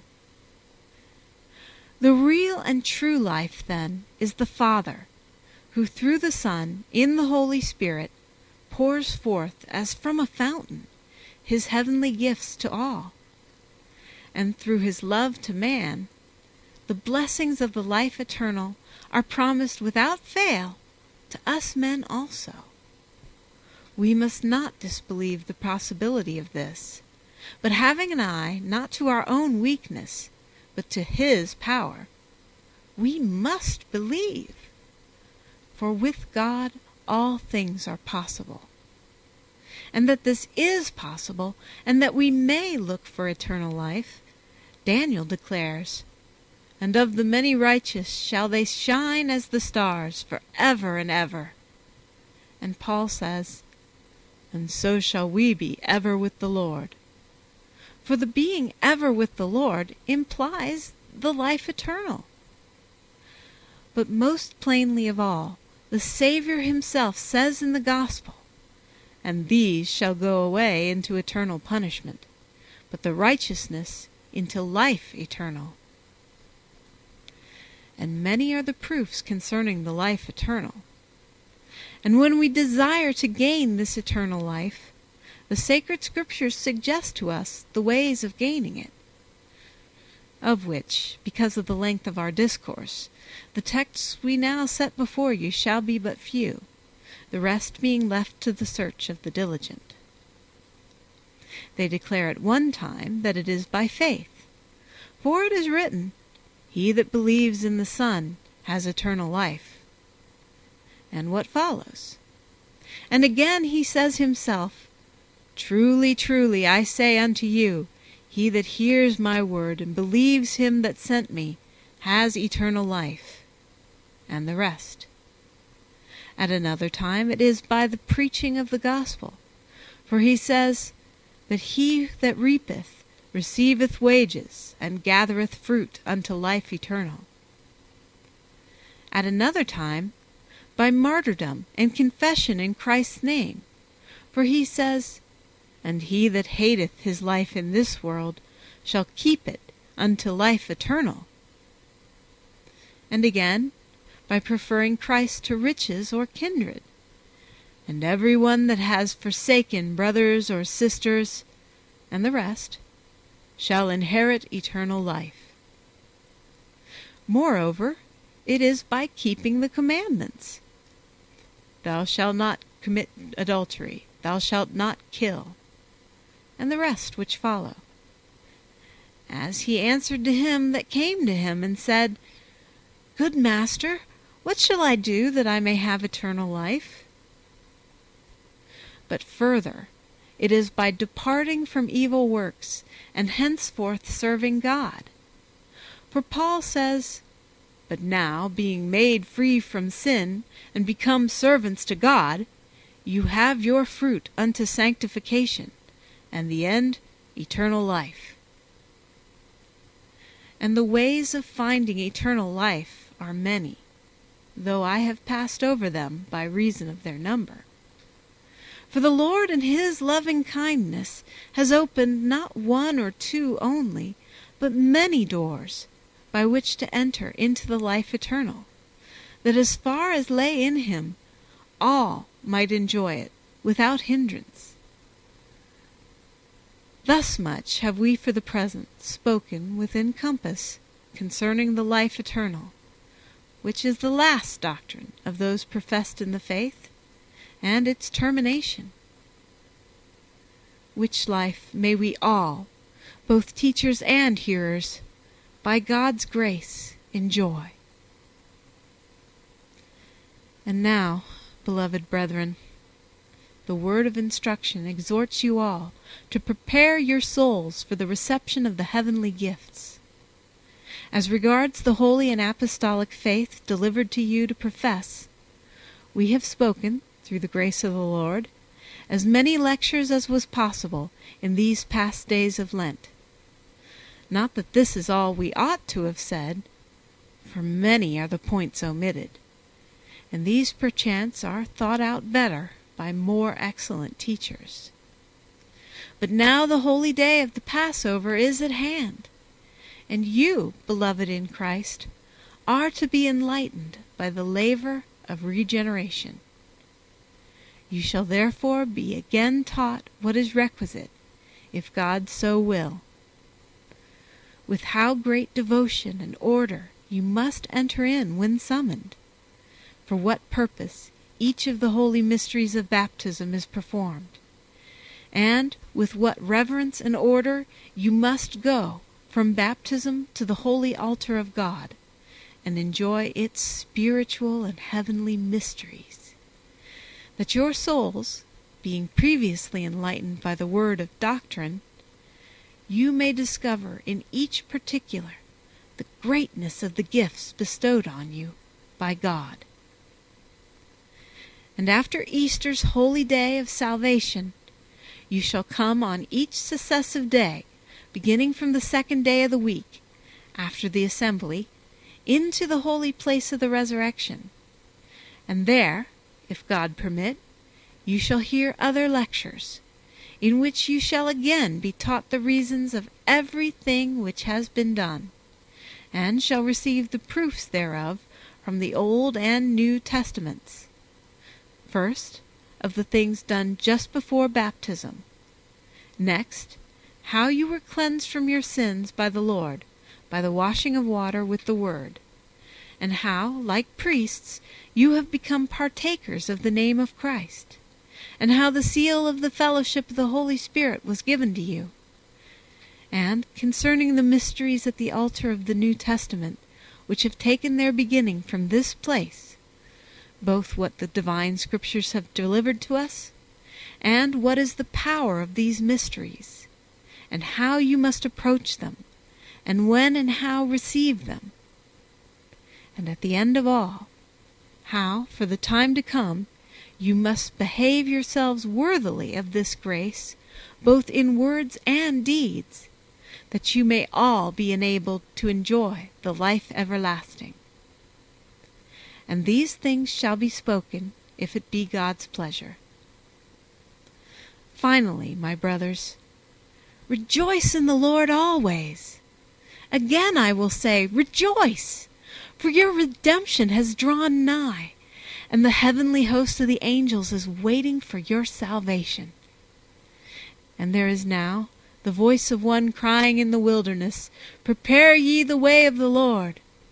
And the prophet cries, Ho, you that thirst, come ye to the water. And immediately afterwards, Hearken unto me, and ye shall eat what is good, and your soul shall delight itself with good things. And within a little while you shall hear that excellent lesson which says, Shine, shine, you new Jerusalem, for your light is come. Of this Jerusalem the prophet has said, And afterwards thou shalt be called the city of righteousness, Zion, the faithful mother of cities, because of the law which went forth out of Zion, and the word of the Lord from Jerusalem, which word has from here been showered forth on the whole world. To her the prophet also says concerning you, Lift up your eyes round about, and behold your children gathered together. And she answers, saying, Who are these that fly like a cloud, and like doves with their young ones to me? Clouds, because of their spiritual nature, and doves, from their purity. And again she says, Who knows such things, or who has seen it thus? Did ever a land bring forth in one day, or was ever a nation born all at once? For as soon as Zion went into labor, she brought forth her children. And all things shall be filled with joy unspeakable, because of the Lord, who said, Behold, I create Jerusalem a rejoicing, and her people a joy. And may these words be spoken now again over you also. Sing, O heavens, and be joyful, all, O earth. And then, For the Lord has had mercy on his people, and comforted the lowly of his people. And this shall come to pass through the loving kindness of God, who says to you, Behold, I will blot out like a cloud your transgressions, and like a thick cloud your sins. But you who have been counted worthy of the name of faithful, of whom it is written, Upon my servants shall be called a new name, which shall be blessed on the earth. You shall speak with gladness. End of Lecture 18. The lectures after this, there's 5 of them, and they're called the Mystagogical Lectures.